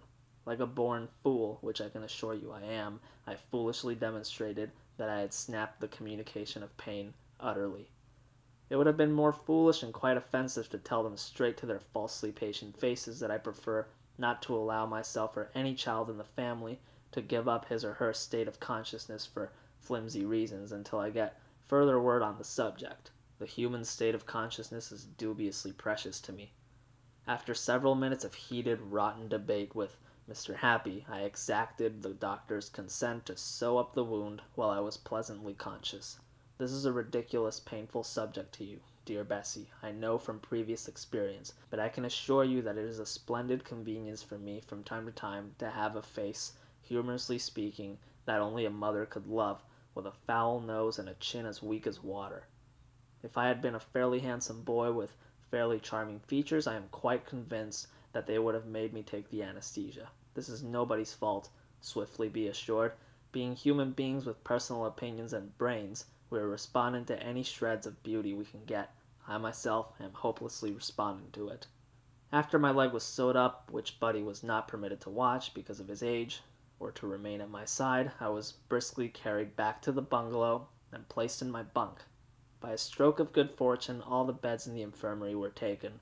Several boys with high temperatures and myself are being allowed to stay in their own bungalows till they get some empty beds again. I consider the bed situation quite a windfall. This is the first utterly restful, leisurely, fulfilling day I have had in several ways since getting off the train, the case being exactly the same for Buddy, his having got permission from Mr. Happy to be absent from all formations throughout the day to attend to my wants. He nearly did not get permission, but Mr. Happy would rather give him permission in the last analysis than have to chat with him face to face, being far from completely at his ease in his presence. There is a wealth of humorous bad blood between those two, partially stemming from Monday inspection. At Monday inspection, which I myself regard as an inexcusable and insulting imposition on every boy in this place, Mr. Happy came in the bungalow when we were standing at attention and started giving Buddy holy hell for not making his bed the way he, Mr. Happy, did when he was a doughboy, and quite miraculously managed not to lose the whole damnable war for us. He unleashed several unnecessary insults at Buddy in my presence. Watching your son Buddy's face, quite able, I assure you, to tend for itself, I did not step in or interfere with these bullying insults. I have complete confidence in this young lad's ability to fend for himself at all times, and this moment was no exception. Quite coolly, right while Mr. Happy was bawling him out and embarrassing him in front of his bungalow mates and fellow campers, Buddy did that humorous business with his marvelous expressive eyes, letting them slip away toward his pretty black eyebrows, quite lifeless, white, and fairly spooky from the point of view of anyone who has never seen him do it. I doubt if Mr. Happy ever saw anybody do that before in his life. Alarmed and disconcerted, to say the least, he instantaneously went over and inspected Midge Imington's bunk instead, leaving the immediate vicinity entirely, even forgetting to give your self-reliant son any fresh demerits. Oh my God, he is a resourceful, entertaining chap for 5 years of age. Gather up your pride, I beg you, and freely lavish it on this little boy. He should be in any minute now and will possibly be very eager to add a few lines of his own. In the interim, please do not ask me to prevail upon him to be nicer to Mr. Happy or to treat Mr. Happy with kid gloves. It is not a question of kid gloves, it is a question of knowing when to use his ingenuity to protect himself and his entire life's work from passing foes, short of doing them any serious harm. Goodbye for a short interlude of days or hours. I will have the simple mercy and courtesy to finish writing to you. I can assure you, parent and child alike, that you are all too good and worthy to have such a consuming son, but I can't help it. We miss you far more than words can tell. There you have one of the few worthwhile opportunities for the human tongue. Bessie, please attend to that little matter already discussed. Also, please utterly collapse more between performances when you're on the road, among other reasons which I have no right to discuss quite freely right now. When you are unrested and very tired is when you long most bitterly to quit being on the stage. I beseech you not to rush it. I beseech you to strike only when the iron we discussed at an earlier date is perfectly hot. Otherwise, if you forsake a remarkable career at the chipper age of 28, no matter how many illustrious years you already have under your belt, you will be tampering with fate out of season. In season, to be sure, fate can be dealt stunning blows, but out of season, regrettably, mistakes are quite usual and costly. Remember our sober and intimate discussions the day the new, beautiful stove arrived, as follows. Except when performing on the stage or engaged in fairly rough stuff during the span of hours I mentioned, please try very hard to breathe through the left nostril exclusively, at other times going back swiftly to the right nostril. To get the breath started in the proper nostril, to review slightly, warmly lock your fist in the opposing armpit, bearing down with friendly pressure, or simply lie down for several minutes on the side of your body opposing the desired nostril. I assure you again that there is no rule against doing all this with quite utter distaste, but try, while the distaste is mounting high, to take your hat off to God, quite mentally, for the magnificent complications of the human body. Should it be so difficult to offer a brief, affectionate salute to this unfathomable artist? Is it not highly tempting to take off one's hat to someone who is both free to move in mysterious ways as well as in perfectly unmysterious ways? Oh my God, this is some God we have. As I mentioned, while we were taking our first pleasure in the new kitchen equipment, this nostril business can be abandoned in a trice at the very instant that one takes utter and complete reliance upon God with regard to breathing, seeing, hearing, and the other maddening functions. However, we are all merely human beings. Damnable remiss about this kind of reliance at all undesperate hours and situations of the day. To make up for this neglect, quite touching as well as shoddy, To rely on God utterly, we must fall back on embarrassing, sensible devices of our own. However, they are not our own, which is another humorous, wondrous side of the matter. The embarrassing, sensible devices are his, too. This is merely my forward opinion in the matter, but it is far from merely impulsive. If the rest of my letter seems a little too brisk and impersonal, please excuse it. I am going to devote the remainder of the letter to economy of words and phraseology, quite my weakest point in written construction. If I sound quite cold and brisk, remember it is for my own practice, and that I am not feeling cold and brisk where you, parent and child alike, are concerned. Far from it. Lest it slip my mind during the curt remainder of the letter, I practically beg you on bended knee, Bessie, to sing in your own abandoned voice when making Bambolina with less. I beg you not to take the safe, customary way and sound like you were sitting in a damn swing in the center of the stage, bearing a charming parasol aloft.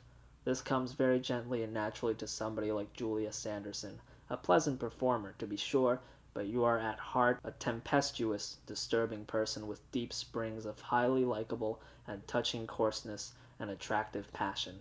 Les, if you are on the premises again, I beg you about something too.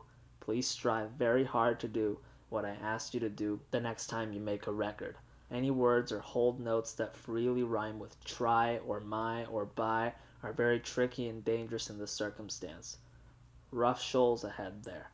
Except when you are singing in public or engaged in heated or angry discussions around the family hearth, your accent, I assure you, is no longer detectable. Quite possibly to anybody but myself or Buddy or Boo Boo or some person with the curse of unsparing ears. Please do not misunderstand these remarks. Personally, I am hopelessly attached to your accent. It is utterly moving. However, this is a question of how your accent sounds to myriad people with ears that have no time or inclination to listen with unprejudiced. Audiences in general find French, Irish, Scotch, Southern Dixie, Swedish, Yiddish, and several other accents comfortably diverting and likable in themselves. But a fine, undisguised Australian accent does not seem to lend itself quite freely to arousing affectionate regard. It is practically foolproof against pleasing or diverting for its own sake. This is a sad state of affairs with general stupidity and snobbery at its backbone, but should be faced at record time. If you can possibly do it without unhappiness, excessive strain, or the feeling that you are slighting or offending the decent, charming Australian people of your childhood, please keep your accent off the record, even though we, your relatives, enjoy it to the very hilt. Are you furious at me? Please don't get furious at me. My only selfish interest at heart in this grave matter is your own deep, torturous desire for a smash hit finally. With due apologies, I gratefully steer away from this presumptuous subject. I love you, old man. The following brisk messages are for the twins and Boo Boo. However, kindly ask Boo Boo to read them by herself, absolutely without help from her parents, which she is perfectly capable of doing. That marvelous black-eyed girl can do it if she tries. Boo Boo, practice your writing of complete words. I am not interested in the alphabet in itself. Do not fall back on conventional excuses. Do not take any more crafty refuge in your tender age. I beg you, do not throw it in our face again that Martin Brady or Lotta Davila or any other child of 4 of your acquaintance is not required to read and write quite fluently. I am not their mean brother. I am your mean brother. On several occasions I have given you my word of honor that you are by nature an exhaustive reader, quite like Buddy and myself. If you were not, I would gladly throw my meanness to the wind, with good riddance. For an exhaustive reader, an early start with pen as well as I is very desirable. On the immediate credit side, think what untold pleasure you will give your astonishing brother and myself, temporarily in exile, with an occasional postcard. If you but knew how much we admire and relish your handwriting and unimaginable choice of words. Just print 2 or 3 words in your customary fashion on the card, and then race it to the mailbox in the lobby or give it to a chambermaid of your choice. Also, my dear darling, unforgettable Miss Beatrice Glass, please work harder on your manners and etiquette in private as well as in public. I am far less concerned about how you behave in public than how you behave when you are absolutely alone in a solitary room, when you accidentally look deep into a lonely mirror. Let a girl with stunning tact as well as flashing black eyes reflect. Walt, we received your message from Bessie. We were delighted to get it, though it was frankly crap from the word go. We are all too damnably prone to take refuge in our tender ages. The age of 3 is no earthly damn excuse for not doing the simple things we discussed in the taxi on the way to the train. I laugh hollowly down the years at the trite reports and customs firmly connected with the tender age of 3. At the roots, you yourself are perhaps more capable of a healthy, hollow laugh at these prejudiced reports than anybody I have ever met. It is too damn hot to practice as reported. Then at least wear your tap shoes fairly constantly, such as at meals, on your feet under the table, or while strolling about the room or the lobby of whichever hotel you're staying. However, keep them on your haunting, magical feet for at least 2 hours per day. Waker, the same request, utterly mean and tyrannical, goes for juggling in this heat. If it is too damn hot for juggling, at least carry some of your favorite juggling objects, those of reasonable size, about with you in your pockets during the stifling day. I know Buddy would heartily join me in being content if you incomparable boys should decide, quite overnight, to quit your chosen careers utterly. However, you have not yet come to that decision. Until you do, it is terribly necessary that you do not estrange yourselves utterly from your chosen career for more than 2 or 2.5 years in a row. Your tap shoes and juggling objects must be treated like unreasonable, jealous sweethearts that cannot bear any form of estrangement from your person for even 24 hours in a row. Your splendid elder brother and I, God knows, are keeping our own hand in at this place, despite countless impediments and embarrassments. If this is bragging, let God have the simple, rudimentary courtesy to chastise me in the severest manner. But it is not dirty bragging. I am merely saying that both you boys can do anything your elder brothers can do. Our own instability, I assure you, will match anybody's on earth. Boo-boo. I am more than disgusted with myself for saying just one thing to you and having that one thing sound unfavorable and quite ugly. The partial truth is as follows. Your manners and etiquette are getting more and more marvelous every day. If I slightly harp on 1 or 2 discrepancies, it is only because you love pleasant, ritzy things so much and have always preferred myself or Bessie to read you books with well-bred, aristocratic, uncrude children and adults in them, usually English persons with excellent manners on the surface, tasteful clothes and interiors, as well as unassailably high class in every visible respect. Oh my God, you are a risible, amusing kid. You quite take your elder brother's hearts by storm. You are one of a precious handful of persons I have met in my time, here and there, who probably have God's entire permission not to think anything out. It is a charming, magnificent blessing, and I have no intention of spitting in its beautiful face, but you are also stuck with me as your brother. I have no natural course but to assure you that if you grew up and knew in your heart that your excellent, ritzy manners in public were merely skin deep, leaving you free to be quite a dirty pig when alone in a room, with no one watching but yourself, you would be far from pleased. It would quite corrode you in a subtle manner. I will tyrannize no one any further. Goodbye to all for the interlude. We send you our naked hearts. To my relief and utter amusement, I have another pad of paper that I didn't know I had, together with the pleasure of realizing that Griffith Hammersmith's clock, which Buddy kindly borrowed for my convenience, has not been wound up and is recording the time of yesterday, or the sultry day before. I will be quite brisk about it, however. As well as yourselves, I assure you my hand and finger are beginning to rebel against the length of this letter, begun shortly after dawn with only a tray or 2 of food for interruption, to my delight. My God, I love a decent stretch of leisure, quite rare as things go. Less, while this opportunity is at hand, as well as quite before the damnable bugle quite blows for third mess and confusion reigns, allow me to make one last request on behalf of both your eldest sons. I will be entirely brisk about it. Should my written construction as follows prove to be quite curt, posiliquent, and too cold or chilly in general impression, merely realize I have already consumed too much of your time. I am now bending over backwards to save you further wear and tear on the nerves. Your road schedule, old man, has not been separated from my ridiculous body since you entrusted it to me. At this very moment in time, I am placing it on the counterpane before me for careful examination.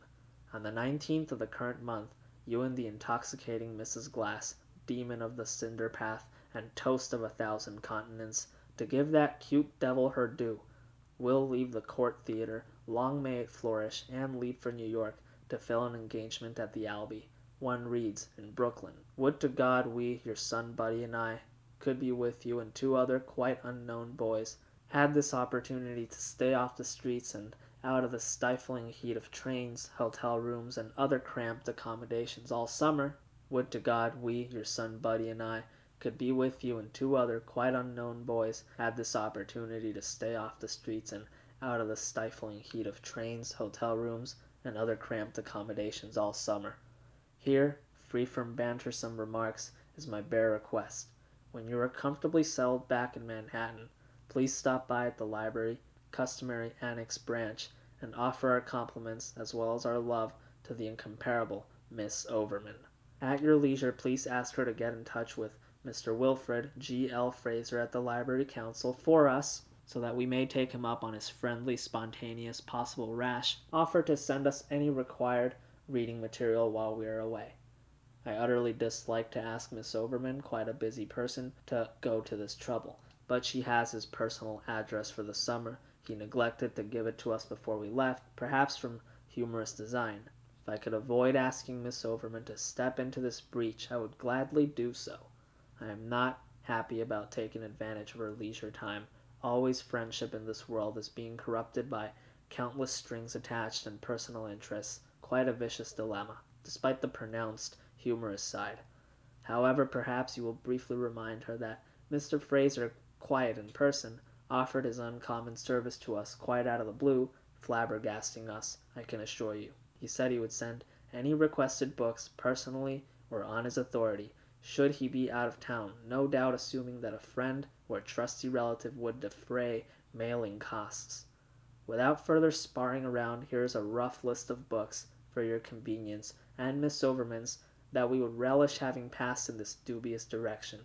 Mr. Fraser did not mention how many books he would consent to send us, so if I have taken too many liberties with the quantity, please ask Miss Overman to step in and cut down the number, using her touching discretion. Tersely put, as follows. Conversational Italian by R.J. Abraham. He is a likable, exacting person, our good friend from the old days in Spanish. Any unbigoted or bigoted books on God or merely religion, as written by persons whose last names begin with any letter after H to stay on the safe side. Please include H itself, though I think I have mostly exhausted it. Any marvelous, very good, merely interesting, or regrettably mediocre poems that are not already too familiar and haunting to us, regardless of the poet's nationality. There is a decent list of exhausted poems in my drawer in New York, incorrectly marked athletic equipment, unless you did finally let the apartment go and put everything in cold storage at the last minute. You quite forgot to tell us in your correspondence, and I neglected to ask you in the heat of the delicious phone call from the LaSalle. The complete works again of Count Leo Tolstoy. This will be no inconvenience for Mr. Fraser. This will be an inconvenience for Miss Overman's cordial sister, also a damned beautifully self-reliant spinster, whom Miss Overman refers to, very touchingly, as her baby sister, though past the flush of youth by many years. She, the younger Miss Overman, owns the Count's complete works, and may quite consent to re-lend them to us, knowing by now that we take every passionate and suitable care of books entrusted by friends. Please accentuate, without rubbing any of these sensitive ladies the wrong way, not to send Resurrection, or the Kreutzer Sonata, or possibly even the Cossacks. Again, an intensive second reading of these masterpieces not being necessary or desired. Do not pass it along, as it is not entirely up their alley, but we particularly wish to remake the acquaintance of Stepan and Dolly Oblonsky, who quite captured our hearts, humanity, and amusement when last we met. These are characters, man and wife, and Anna Karenina, magnificent in entirety. To be sure, the young, thoughtful hero of the book is utterly absorbing too, as well as his sweetheart and future wife, an adorable kid, in the last analysis. However, they are very callow. We are much more in need of the company of a charming rogue at this place, with straightforward kindness in his heart and bowels. The Gayetry Prayer by unknown author, preferably with original rolling words attached to English translation, utterly beautiful, sublime, and refreshing. Incidentally, here is an important matter for Boo Boo, lest I forget to include it. Boo Boo, my marvelous kid, discard entirely the temporary prayer you asked me to give you before going to bed. If it takes your immediate fancy, substitute this new one, which quite gets around your current objections to the word God. There is no excusable law that says you have to use the word if it is currently a stumbling block. Try this as follows. I am a young child about to go to sleep, as usual. The word God is currently a thorn in my side, being habitually used and revered, perhaps in superb faith, by two girlfriends of mine, young Lotta de Villa and Marjorie Hertzberg, whom I consider appreciably mean as well as liars from the word go. I address the nameless hallmark, preferably without shape or ridiculous attributes, who has always been kind and charming enough to guide my destiny both between and during the splendid, touching use of human bodies. Dear Hallmark, give me some decent, reasonable instructions for tomorrow, quite while I am sleeping. It is not necessary that I know what these instructions are, pending development of understanding, but I would be delighted and grateful to have them under my belt nevertheless. I will assume temporarily that these instructions will prove potent, effective, encouraging, and quite intensive, provided I hold my mind quite still and empty in the manner suggested by my presumptuous elder brother. At conclusion, say Amen, or merely Good night, whichever takes your fancy, or strikes you as sincere and spontaneous. That is all I was able to think of on the train, but I tucked it away to pass on at my earliest convenience. However, use it only if you find it undistasteful. Tamper with it as freely and ardently as you choose. If it is distasteful or embarrassing, discard it without a particle of regret, and wait till I get home and can freely reconsider the issue. Do not think me infallible. I am utterly fallible. The list for Miss Fraser now continues at random. Don Quixote by Cervantes, both volumes again if not too much trouble. This man is a genius beyond easy or cheap compare. I am hopeful that Miss Overman will send this personally and not Mr. Fraser personally, as he is quite unable to pass on to us a work of genius without personal comment and maddening evaluation and condescension, I'm afraid. In tribute to Cervantes, I would prefer to receive these works in the mail without useless discussion and other needless crap. Raja Yoga and Bhakti Yoga, two heart-rendering, handy, quite tiny volumes, perfect for the pockets of any average, mobile boys our age, by Vivekananda of India.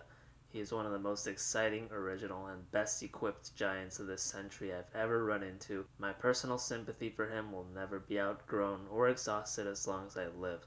Mark my words.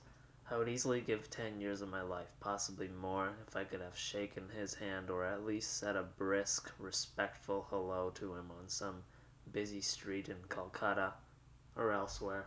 He was fully acquainted with the lights I mentioned earlier, far more than I. One hopes that he would have not found me too worldly and sensual a person. This devilish thought often haunts me when his gigantic name passes through my mind. A very enigmatic and saddening experience. Would to God there were a better footing between the unsensual and the sensual persons of this universe.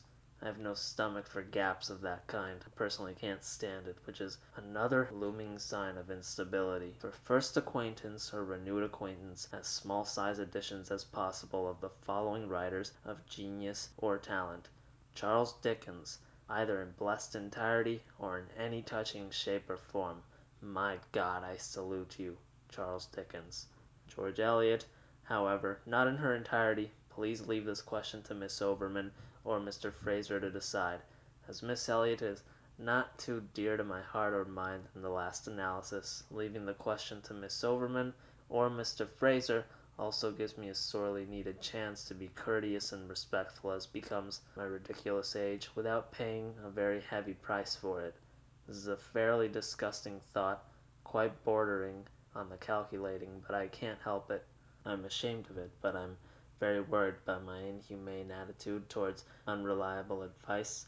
I'm striving very hard to find a course of action in a matter of this kind which is both humane and acceptable. William Makepeace Thackeray, not in entirety.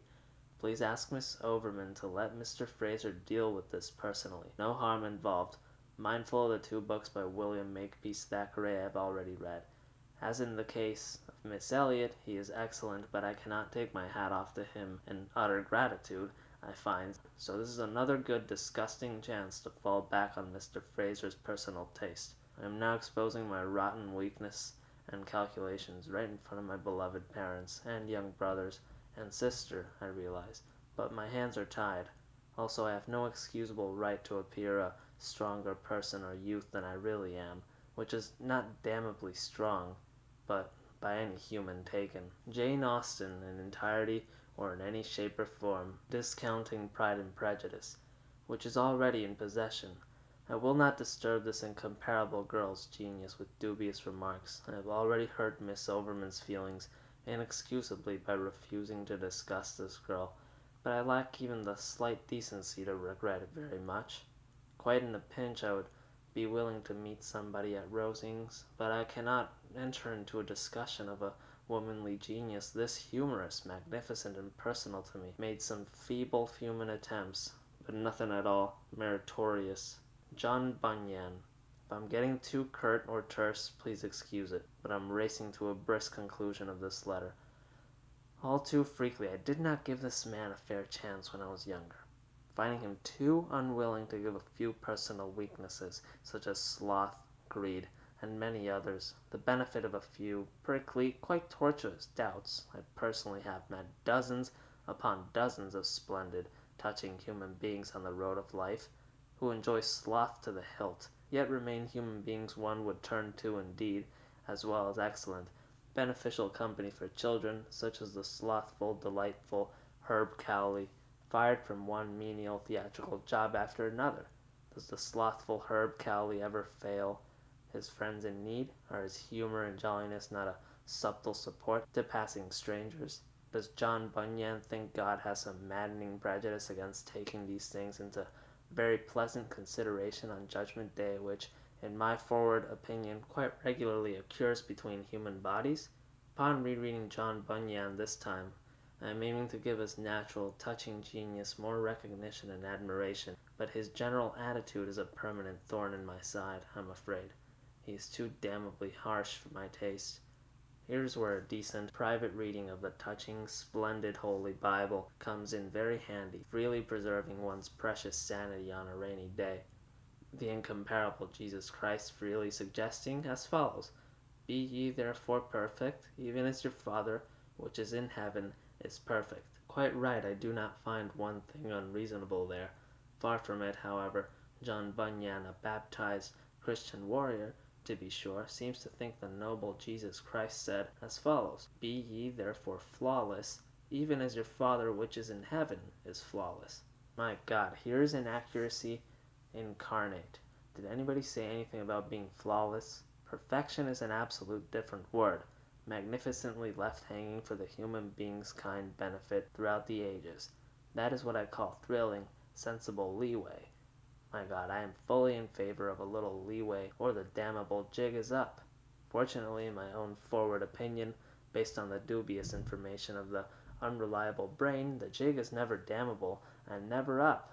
When it maddeningly appears to be, it is merely time to rally one's magnificent forces again and review the issue, if necessary, quite up to one's neck in blood, or deceptive, ignorant sorrow, taking plenty of decent time to recall that even our magnificent God's perfection allows for a touching amount of maddening leeway, such as famines, untimely deaths on the surface of young children, lovely women and ladies, valiant, stubborn men, and countless other quite shocking discrepancies in the opinion of the human brain. However, if I keep this up, I will firmly decline to give this immortal author, John Bunyan, a quite decent rereading this summer. I swiftly pass on to the next author on the disorderly list, Warwick Deeping, not too hopeful, but strongly recommended by very nice chance acquaintance at the main library. While the consequences are often quite hellish, I'm absolutely and perhaps permanently against ignoring books recommended from the heart by very nice people and strangers. It is too risky and inhuman. Also, the consequences are often painful in a fairly charming way. The Bronte sisters again. Here are ravishing girls. Please bear in mind that Buddy was in the middle of Villette, a softly gripping book, when the time drew near to embark for camp. This zealous reader, as you know quite well, brooks no interruptions that are not entirely unavoidable. It may be remembered as well that his sensuality is awakening at a very early date. One is at a human loss, at moments, not to reach out to these doomed girls carnally. In the past I personally never reached out to Charlotte in a carnal manner. However, in retrospect, her attractions are quite a damned pleasant surprise. Chinese Materia Medica by Porter Smith. Here's an ancient book quite out of circulation, possibly unsound and annoying. However, I would like to go through it under the rose, and if worthy, give it to your magnificent son Buddy as a little surprise. You can easily have no idea how much unawakened knowledge of weeds and splendid flora this lad brought with him, principally in his spatulate fingers. From previous appearances, unless it interferes with his life's work, this unawakened knowledge must not go down the drain. I, his senior by 2 years, am his earnest, ignorant pupil in these matters. Quite apart from the delicious meals he has offered Griffith Hammersmith and myself, he is absolutely powerless to pluck an innocent flower without examining and smelling its roots, dampening them with a little saliva to remove the soil. They are crying out to this boy, awaiting the return of his splendid ears. Unfortunately, the paltry number of books on this subject, usually English, are fraught with inaccuracy, wishful folly, and deplorable superstition, with gross exaggeration, the reigning hallmark. Let us, his loving family, turn with some hope and good cheer to the wondrous Chinese, freely sharing with the noble Hindus a wide open mind on the subject of the body, the human breath, and the staggering differences between the left and right sides of the body.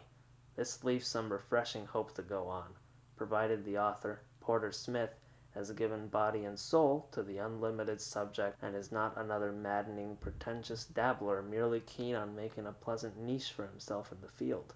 But do not let me castigate this fellow without a handsome, decent trial. In convenient moments suitable for the wear and tear of camp life, please send the following Frenchmen, for practice or pure pleasure, depending upon the magnetism of the individual Frenchman involved.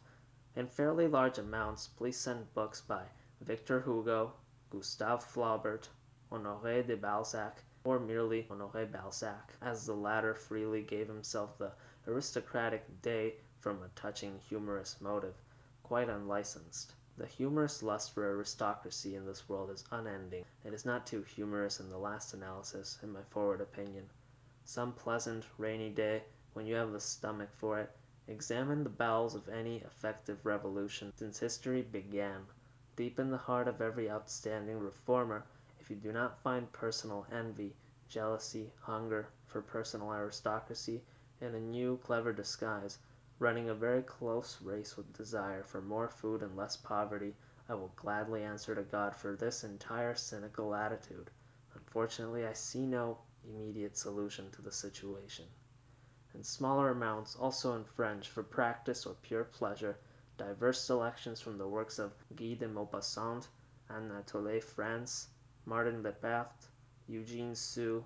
Please ask Miss Overman to ask Mr. Fraser not to insert any biographies of Guy de Maupassant by mistake or design, quite particularly those by Elise Souchard, Robert Kurtz, and Leonard Belland Walker, which I have already read with untold pain and sorrow, and do wish Buddy to read with pain and sorrow at such a tender age. As sensualist from the word go, I'm afraid we need very decent, thoroughgoing warning signs we can get on the subject of sensuality. But neither your son Buddy nor I have the slightest intention of dying by the phallus. As surely as the sword, we fully intend to come to grips with the subject of sensuality. I give you my word of honor, however, I absolutely decline to accept Guy de Maupassant as a good illustration of abuse of sensuality, though it is very tempting. Had he not abused his male organ, he would have abused something else. I do not trust you, Monsieur de Maupassant. I do not trust you or any other monumental author who thrives, day in, day out, on lowly irony. My inexcusable ill will freely extends to you as well, Anatole France, great ironist. My brother and I, as well as myriad human readers, come to you in superb faith, and you give us a slap in the face. If that is the best you can do, have the rudimentary courtesy to kill yourselves, or kindly burn your magnificent pens. Please forgive the above deplorable outburst. It is sorely inexcusable. No apology being quite acceptable, but my attitude towards universal irony and slaps in the face is admittedly harsh. I'm working on it, I assure you, but making fairly rotten progress. Let us change to a less hopeless topic. Returning to the list. Please ask Miss Overman to send Marcel Proust as a final Frenchman in entirety. Buddy has not yet had the onslaught of meeting this uncomfortable, devastating genius of modern times, but is now swiftly approaching readiness, his tender age quite aside. I have already prepared him slightly in the bowels of the main library with many magnificent passages, such as the following from the tantalizing À l'ombre de jeunes filles en fleurs, which this remarkable reader has preferred to remember by heart, as follows. On ne trouve jamais ici où qu'on avait espéré une cathédrale, une vague dans les tempêtes, les bondes d'un danseur. In a trice, this lad instantaneously translated every word to perfection except vague, which quite means an ocean wave, as well as being captivated by the beauty. If he is old enough to be captivated by the beauty of this incomparable decadent genius, he should be quite prepared to take the rampant perversion and homosexuality in his stride. There is quite a bit of it going on here anyway, particularly in the intermediates. I see no earthly point in approaching these matters with false, blind kid gloves. However, do not, under any human condition, advance the impression to Mr. Fraser that I'm offering any Proust book for Buddy's benefit. Very dangerous shoals ahead. Considering Buddy's youthful age, Mr. Fraser is not in the least above using things like this to amuse or greatly interest his friends in casual conversation, having a fairly violent passion for being the center of interest in conversational matters. Such an event, I assure you, would slowly work evil on us, quite undermining all our private, confidential training in behaving as inoffensive, regular boys in quite dangerous, heartless public places. Although entirely kind at heart, helpful, and educated widely, Mr. Fraser has quite a big mouth, be utterly assured. Vanity plays a small part in this. Forfeit of individuality at an early age plays a much larger part. This thoughtful, widely educated man is unscrupulous about using an independent child as a conversational highlight, the sad, unrelenting factor being that good people who do not strive hard enough to uncover their own destinies and incessant responsibilities in life content themselves with parasitic occupations, feeding upon other chaps' lives to the marrow. Mr. Fraser, a damn charming person at frequent intervals, has my sympathy from the word go, but I absolutely decline to allow him to use my junior brother, as well as any other hopeful, secret genius of remarkably tender age, to serve as a host fish to Mr. Fraser. Only harm without measure can come from this crap.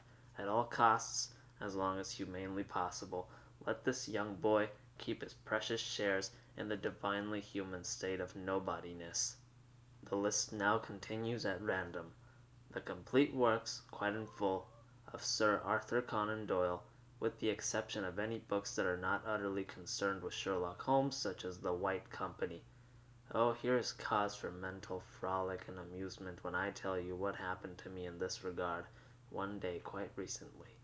I was quietly swimming in the lake during aquatics period, quite without a thought in my head, merely recalling sympathetically to myself the pleasant passion of Miss Constable at the main library, for the great Goethe's work in full. At this quiet moment a thought occurred to me which raised my eyebrows unmercifully. It was suddenly borne in upon me, utterly beyond dispute, that I love Sir Arthur Conan Doyle, but do not love the great Goethe. As I started idly through the water, it became crystal clear that it is far from an established fact that I am even demonstrably fond of the great Goethe in my heart, while my love for Sir Arthur Conan Doyle via his contributions is an absolute certainty. I have rarely ever had a more revealing incident in any body of water. I dare say I shall never get any closer to drowning in sheer gratitude for a passing portion of truth. Think for a stunning moment what this means. It means that outside should never do anything extremely important or crucial in their life without first consulting a list of persons in the world, living or dead, whom he loves. Remember, I implore you, that he has no right whatever to include on this list anybody he merely admires quite to distraction. If the person or the person's contributions have not roused his love and unexplainable happiness or eternal warmth, that person must be ruthlessly severed from the list. There may be another list for that person, and quite a pleasant one. Let us presume, but this list I have in mind is exclusively for love. My God, it could be the finest, most terrible personal guard against deceit and lies both to oneself and to any friends or acquaintances in casual or heated conversation with oneself. I have already made quite a number of such lists in my leisure time, for private consultation, embracing many types of people on earth. As a very revealing example of where this can lead, and which I think you will enjoy to the hilt, who would you say casually is the only singer on my list whose voice is represented either on Victrola record or personal appearance? Enrico Caruso? I am quite afraid this is not the case. Excluding family members, whose voices have never failed to charm me, to be sure, the only singer I am utterly prepared to say I love his singing voice, without fear of lying or quite intelligently deceiving myself, is my incomparable friend Mr. Bubbles, of Buck and Bubbles, merely singing softly to himself in his dressing room next to yours in Cleveland. This is not to disparage Enrico Caruso or Al Jolson, but facts heartlessly remain facts. I cannot help it. If you make a terrible list of this kind, you are quite stuck with it. For my own part, I give you my word of honor that when I return to New York I will never again leave my room for a moment without a very telling few of my lists on my person, saving simple trip to the living room or bathroom. I do not know where it will all lead to, I can freely confess to you, but if it does not lead to more lies in the world, it is something. The worst it can do is to show that I am a stupid boy, quite without any impeccable taste in the last analysis, but this may not be exactly the case. Thank God. Moving rapidly along, kindly send any unflinching book on the World War in its shameful, exploitive entirety, preferably unwritten by vainglorious or nostalgic veterans or enterprising journalists of slight ability or conscience. I would greatly appreciate anything not containing excellent photographs. The older one gets, the more inclined one is to trample on excellent photographs. Please send me the following choice: foul books, perhaps coupled together for convenient packaging, also that they may avoid contaminating any books by men or women of genius, talent, or thrilling modest scholarship. Alexander by Alfred Ordona, and Origins and Speculations by Theo Acton Bum. Quite without exerting yourselves, or my good friends at the library, please do your utmost to drop these in the earliest mail at your convenience. These are invaluably stupid books that I would like Buddy to have under his belt before entering school next year for the first time in this appearance.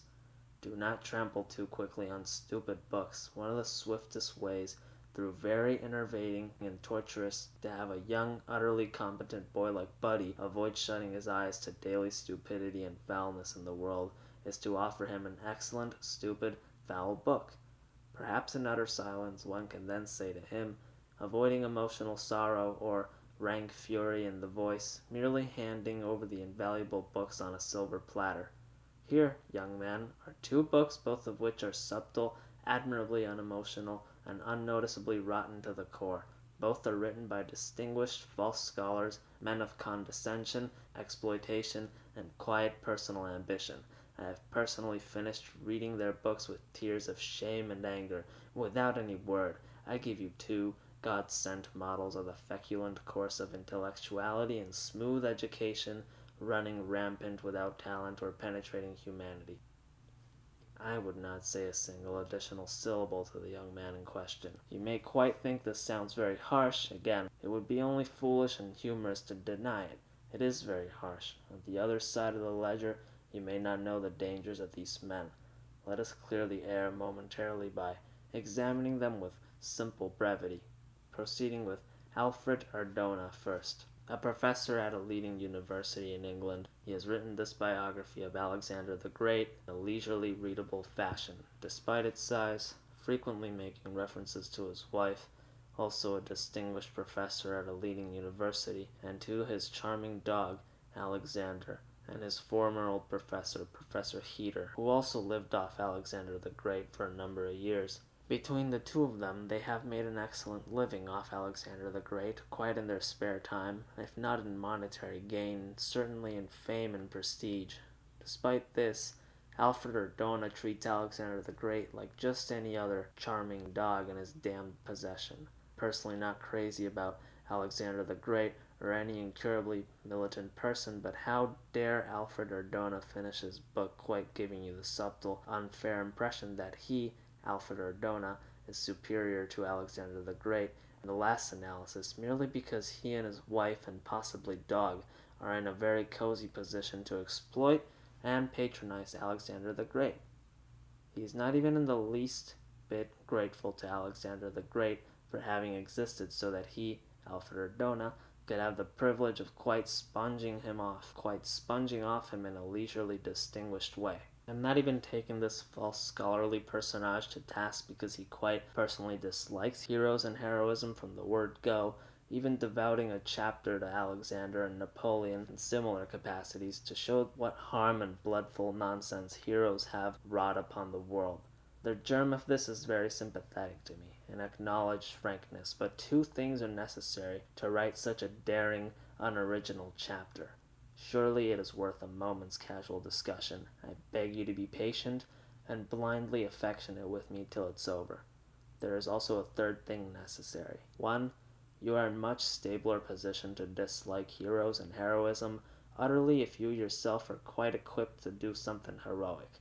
If you're not equipped to do anything heroic, you may still enter the discussion honorably, but with terrible caution and reasonableness, very deliberately and painstakingly turning on every single light in your body, also perhaps redoubling your fervent prayers to God not to go astray in any cheap way. 2. You must have a model of the human brain handy for general reasons. If you do not have a model of the human brain handy, a peeled chestnut will do only too damn well, but it is quite necessary to see with your own eyes. In a matter of this kind, involving such matters as heroes and heroism, that the human brain is just a charming, likable, quite dissectable agency, without a shred of reliable ability to understand human history, and full of what temporary role, heroic or unheroic, it is time to play with all one's heart and conscience. 3. He, Alfred Ardona, freely acknowledges that Alexander the Great's personal teacher, when a lad, was Aristotle. Not once at any decent time does Alfred Ardona sadly take Aristotle to task for failing to teach Alexander the Great to avoid becoming great. There is utterly no mention in any book on this interesting subject I have ever read that Aristotle ever even at least begged Alexander to accept only the mantle of accidental greatness, and refuse, quite like excrement, if you will pardon me briefly, any other kind of greatness whatsoever. I will gladly close the damnable subject here. My nerves are quite raw now. Also, I have quite forfeited the decent time I was going to give to Theo Acton Bum's dubious and very dangerous, untalented, cold-hearted work of literature. However, to repeat, I will not answer for my peace of mind if Buddy is allowed to enter school and the long, utterly complicated road of formal education until he has had these perilous, conceited, utterly commonplace books under his belt. Moving along quite at a trot now, humorously speaking, please send me any thoughtful books on human whirling or spinning. You will recall quite with my undying humorous sympathy that at least 3 of your children, in sheer independence of each other, and utterly untaught, have picked up the delicate custom of spinning the body around with alarming speed, after which regrettably ostentatious experience, the person who does the whirling can often, though not always, by any means, arrive at a decision or an impressive answer to a problem, usually quite small. The practice, to be sure, has been invaluable to me on more than one trivial occasion in the library, provided one can find a place unseen by the naked eye. To date, of course, I have discovered a few people spread widely throughout the world who have used this practice with success, even the touching shakers to a small extent. Also, there is an impressive rumor that St. Francis of Assisi, a marvelous person, once asked a fellow monk to do a little spinning when they were on an important crossroad with hesitation which direction to take. There, to be sure, you have the Byzantine influence on the troubadours, but I am far from convinced that the practice can be limited to one corner of this thrilling globe. While I am very shortly going to give up the practice for the rest of my life, leaving more responsibility on another portion of my mind, the fact quite remains that copious information on the subject will be very welcome, as the other children may, for personal reasons, prefer to continue the practice well into maturity, though I doubt it. To continue and mercifully conclude this list, I would be thankful to read anything in English written by the tolerable Chang brothers, or anybody else passably gifted and heart-rendingly ambitious, who had the disagreeable luck to do any religious writing in China after the two towering, incomparable geniuses of Lao Tse and Chuang Tse, not to mention Gautama Buddha. One need not approach Miss Overman or Mr. Fraser with kid gloves on this subject, as I have already broken the ice repeatedly, but delicacy of approach is still quite advisable. Neither Miss Overman nor Mr. Fraser have ever been even slightly bitten by the subject of God or essential chaos in the universe, therefore casting quite a cool, dissembling countenance on my consuming interest in such affairs. Their concern, thank God, is far from petty or unaffectionate, the distinguished Edgar Semple having told Mr. Fraser that I have the makings of a splendid American poet, which is quite true in the last analysis. They are quite fearful, one and all, that my consuming admiration for God, straightforward and shapeless, will upset the delightful apple cart of my poetry. This is not stupid. There is always a slight, magnificent, utterly worthy risk that I will be a crashing failure from the word go, disappointing all my friends and loved ones, a very sober, rotten possibility that brings the usual fluid to my eyes as I bring the matter into the open. It would be quite a moving, humorous boon, to be sure, if one knew quite well, every single day of one's splendid current appearance, exactly where one's everlasting duty lies, obvious and concrete. Quite to my regret and secret delight, my glimpses are ludicrously helpless to aid me in such matters, while there is always a flimsy possibility that one's beloved, shapeless God will surprise one out of the blue with a charming, useful command, such as, "Seymour Glass, do this," or "Seymour Glass, my young foolish son, do that." I utterly fail to warm up to this possibility. This is quite a gross exaggeration, to be sure. I am utterly warming up to the possibility when I am freely and deliciously pondering it, but I'm also utterly and eternally abhorring it from the very roots of my dubious soul. Vulgarly speaking, the whole possibility of getting charming, personal commands from God, quite shapeless or adorned with an impressive, charming beard, stinks to high heaven of sheer favoritism. Let God raise one human being up over another, lavishing hand some favors upon him, and the hour has struck to leave his charming service forever, and quite good riddance. This sounds very harsh, but I am an emotional youth, frankly mortal, with innumerable experiences under my belt of mortal favoritism. I cannot stand the sight of it. Let God favor us all with charming personal commands, or none of us.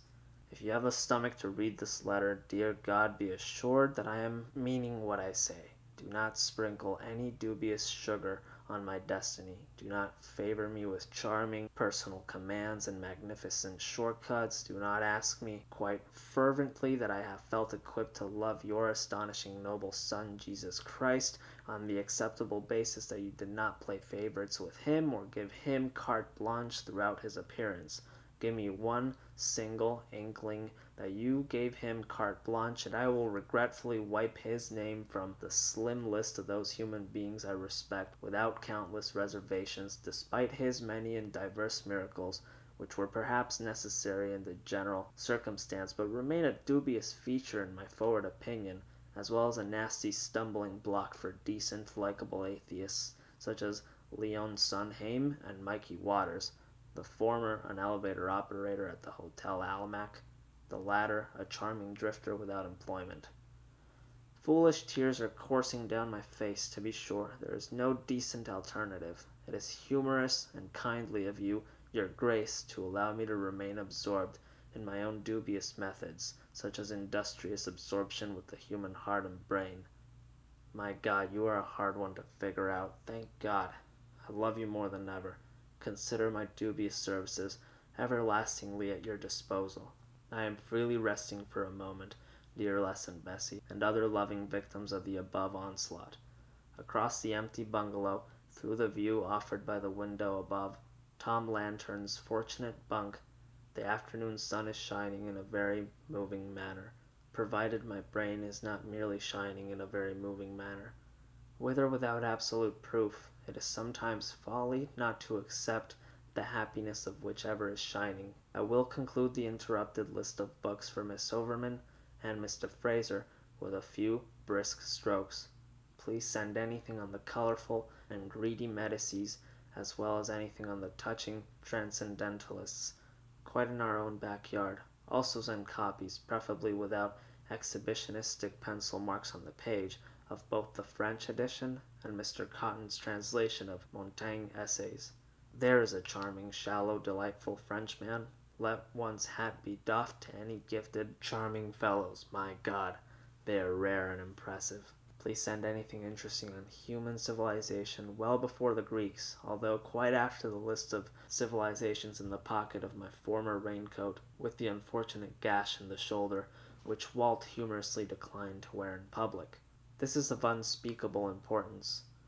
Please send any books on the structure of the human heart that I have not read. A fairly compact list lay in the top drawer of my chiffonier, either beneath my handkerchiefs or in the vicinity of Buddy's guns.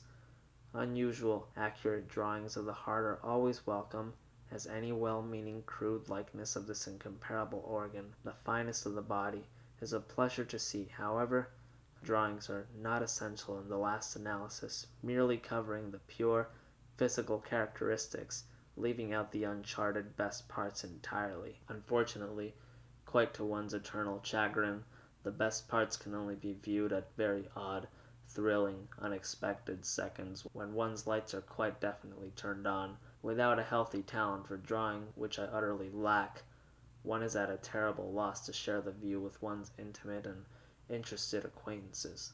This is an unpretty state of affairs, to say the least. The entire view of this magnificent organ, without compare in the human body, should be in the possession of everyone, and not merely of dubious young fellows like the undersigned. Conveniently on the subject of the body, seen or unseen by the naked eye, please send any book devoted exclusively to the formation of callus. It will be very difficult or impossible, so please do not ask Miss Overman or Mr. Fraser to strain. However, if a book on this compelling subject should be found, be assured that it will be consumed eagerly around here, particularly any discussion of callus that unites a broken human bone while it is healing, its intelligence being quite staggering and delightful, quite knowing when to begin and cease, without intentional assistance from the brain of the injured person. Here is another magnificent accomplishment that is maddeningly attributed to Mother Nature. With all quite due respect, I have been sick for many years of hearing her dubious name. In February of this memorable year, I had the unspeakable pleasure of chatting back and forth for a delicious quarter of an hour with a handsome woman hailing from Czechoslovakia, a figure in somber, costly clothes, yet with interesting, touching, dirty fingernails. The incident occurred in the main library, a month or so after the Honorable Louis Benford, in reply to my letter, swiftly and humorously made my dubious presence possible. Professing to be the mother of a young diplomat, which had comfortable ring of truth to it, she softly introduced the subject of her favorite poet, Ottokar Brzezina, a Czech, urging me to read him. Perhaps Mr. Fraser can find one of his works for me in English translation, I am afraid.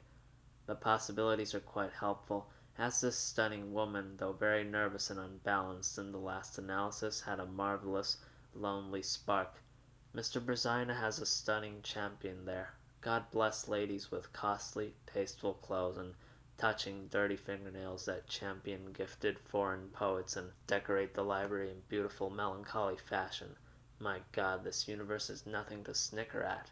In conclusion, quite absolutely final, I would greatly appreciate it if you would ask Miss Overman to ask Mrs. Hunter, possibly on the phone if it is convenient, to please track down the January 1842 issue of Dublin University Magazine, the January 1866 issue of the Gentleman's Magazine, and the September 1866 number of the North British Review, as all these unrecent magazines contain articles about a very dear friend of mine, purely by correspondence, in my last appearance, quite frankly, Sir William Rowan Hamilton. I am very seldom able to do this, which is quite a blessing in disguise, but I can still see his friendly, lonely, sociable face before me, at wide intervals. Do not, however, mention any of these personal connections to Miss Overman, I beg you. Her set of automatic revulsions on this subject is perfectly normal. She is invariably taken back with alarm and disappointment on the rare occurrences when I am damn foolish and thoughtless enough to introduce the unpopular subject of appearances. There is also another reason for not going into dubious details with her, as follows. It is, unfortunately, a subject that makes quite a rotten subject for casual social conversation. Although Miss Overman does not generally use us, your son Buddy and myself, as dubious subjects of conversation to entertain her friends or associates, being an honorable lady and wont to consider other people's feelings in dubious positions, she is utterly incapable of withholding peculiar or slightly novel information from Mr. Fraser or any well-dressed, cultured gentleman with distinguished white hair. They are her permanent weaknesses, being inclined to fall slightly in love with them if they are kind and attentive to her, or use conversational persiflage with her, with or without sincerity. This is quite a gentle, humorous fault, to be sure, but it would be very expensive to indulge too freely. Please, just without great inconvenience, mentioning no reasons, perhaps requesting in the same breath, quite casually, that she, Miss Overman, pass on to us any delightful light reading that she has enjoyed lately. This stinks to high heaven of rank duplicity, but her taste and discretion is this, and all affairs completely, needless to say, Bessie, sweetheart. Also, we would appreciate it if you would casually slip Mr. and Mrs. Moon Mullins and perhaps a few copies of Variety into a convenient envelope when you are done with them. Jesus, what a millstone, bore, and general nuance I am becoming in your lives. No day passes that I am not mindful of my rotten, demanding traits of character. Also, quite by the way, I quite floored at the number of books requested, though he himself failed to mention the maximum number he would be willing to send us while we were away. Please ask Miss Overman to impress upon him that we are both reading with increased, incredible rapidity every day of our lives and can return any very valuable books in a trice, where speed of return is essential, and we can get stamps. Difficulties, I am afraid, will be myriad. He, Mr. Fraser, is really a generous, kind man with an astonishingly high tolerance for my rotten traits, but there is also a small catch in his generosity, as he likes to see the grateful recipients' faces in person when he does them a favor of this magnitude. This is entirely human and cannot be expected or uselessly desired to disappear from the earth overnight, but please keep the warning under your belts anyway.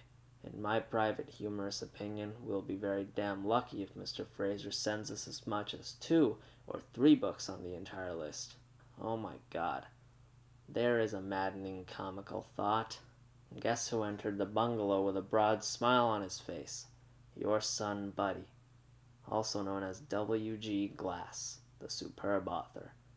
What an inexpugnable lad he is. He has obviously had a productive day's work. I wish to God you were all here, quite in the flesh, to see his stunning, appealing, slightly tanned face, in more ways than one.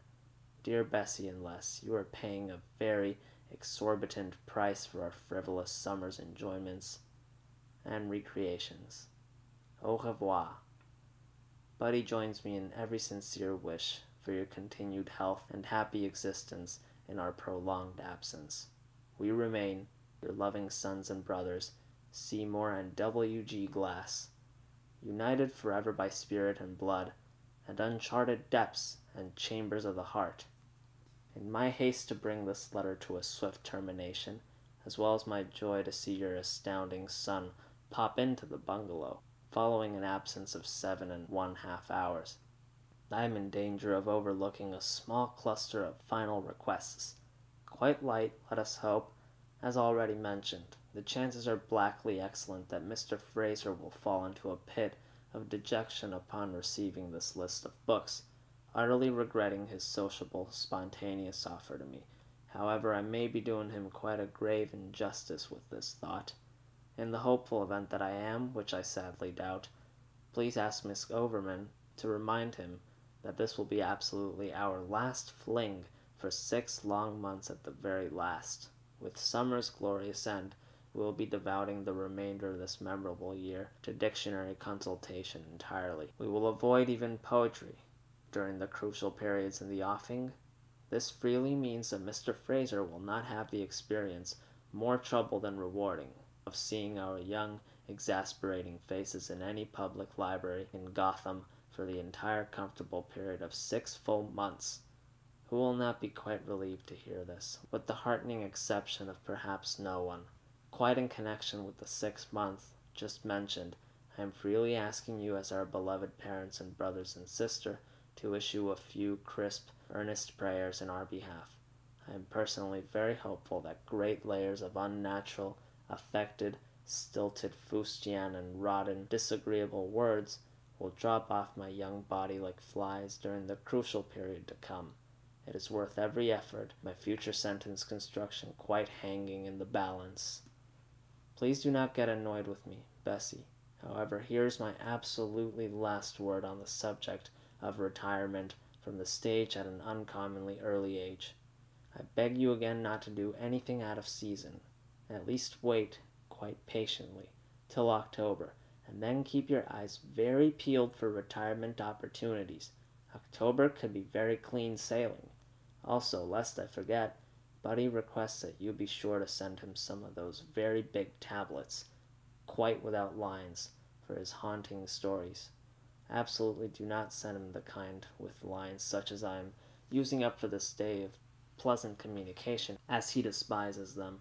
Also, though I have not dared to discuss the matter with him in a frank manner, I think he would enjoy it very much if you sent him Middle Bunny, having lost Big Bunny when the porter on the train made the bed in the morning. Please, however, do not refer to this matter in your future correspondence, merely placing Middle Bunny silently in a convenient package, perhaps an empty shoe-box or container, and dispatching it in the mail. I know I can leave this or any other matter quite to your discretion, Bessie. My God, you are as admirable as you are lovable, as well as not sending him any more tablets with lines for his stories. Also, absolutely do not send him any tablets with very flimsy paper, such as onion skin, as he merely drops this kind in the garbage can for general disposal outside the bungalow. This is wasteful, to be sure, but I would appreciate it if you did not ask me to step in a delicate matter of this kind. I am hesitant to say that certain kinds of waste do not offend me. Indeed, certain kinds of waste tend to thrill me to the marrow. Also, worth keeping in mind, it is this chap's leonine devotion to his literary implements, I give you my word of honor, that will be the eventual cause of his utter release with honor and happiness from this enchanting vale of tears, laughter, redeeming human love, affection, and courtesy, with 50,000 additional kisses from the 2 looming pests of Bungalow 7, who love you. Most cordially, Seymour Glass.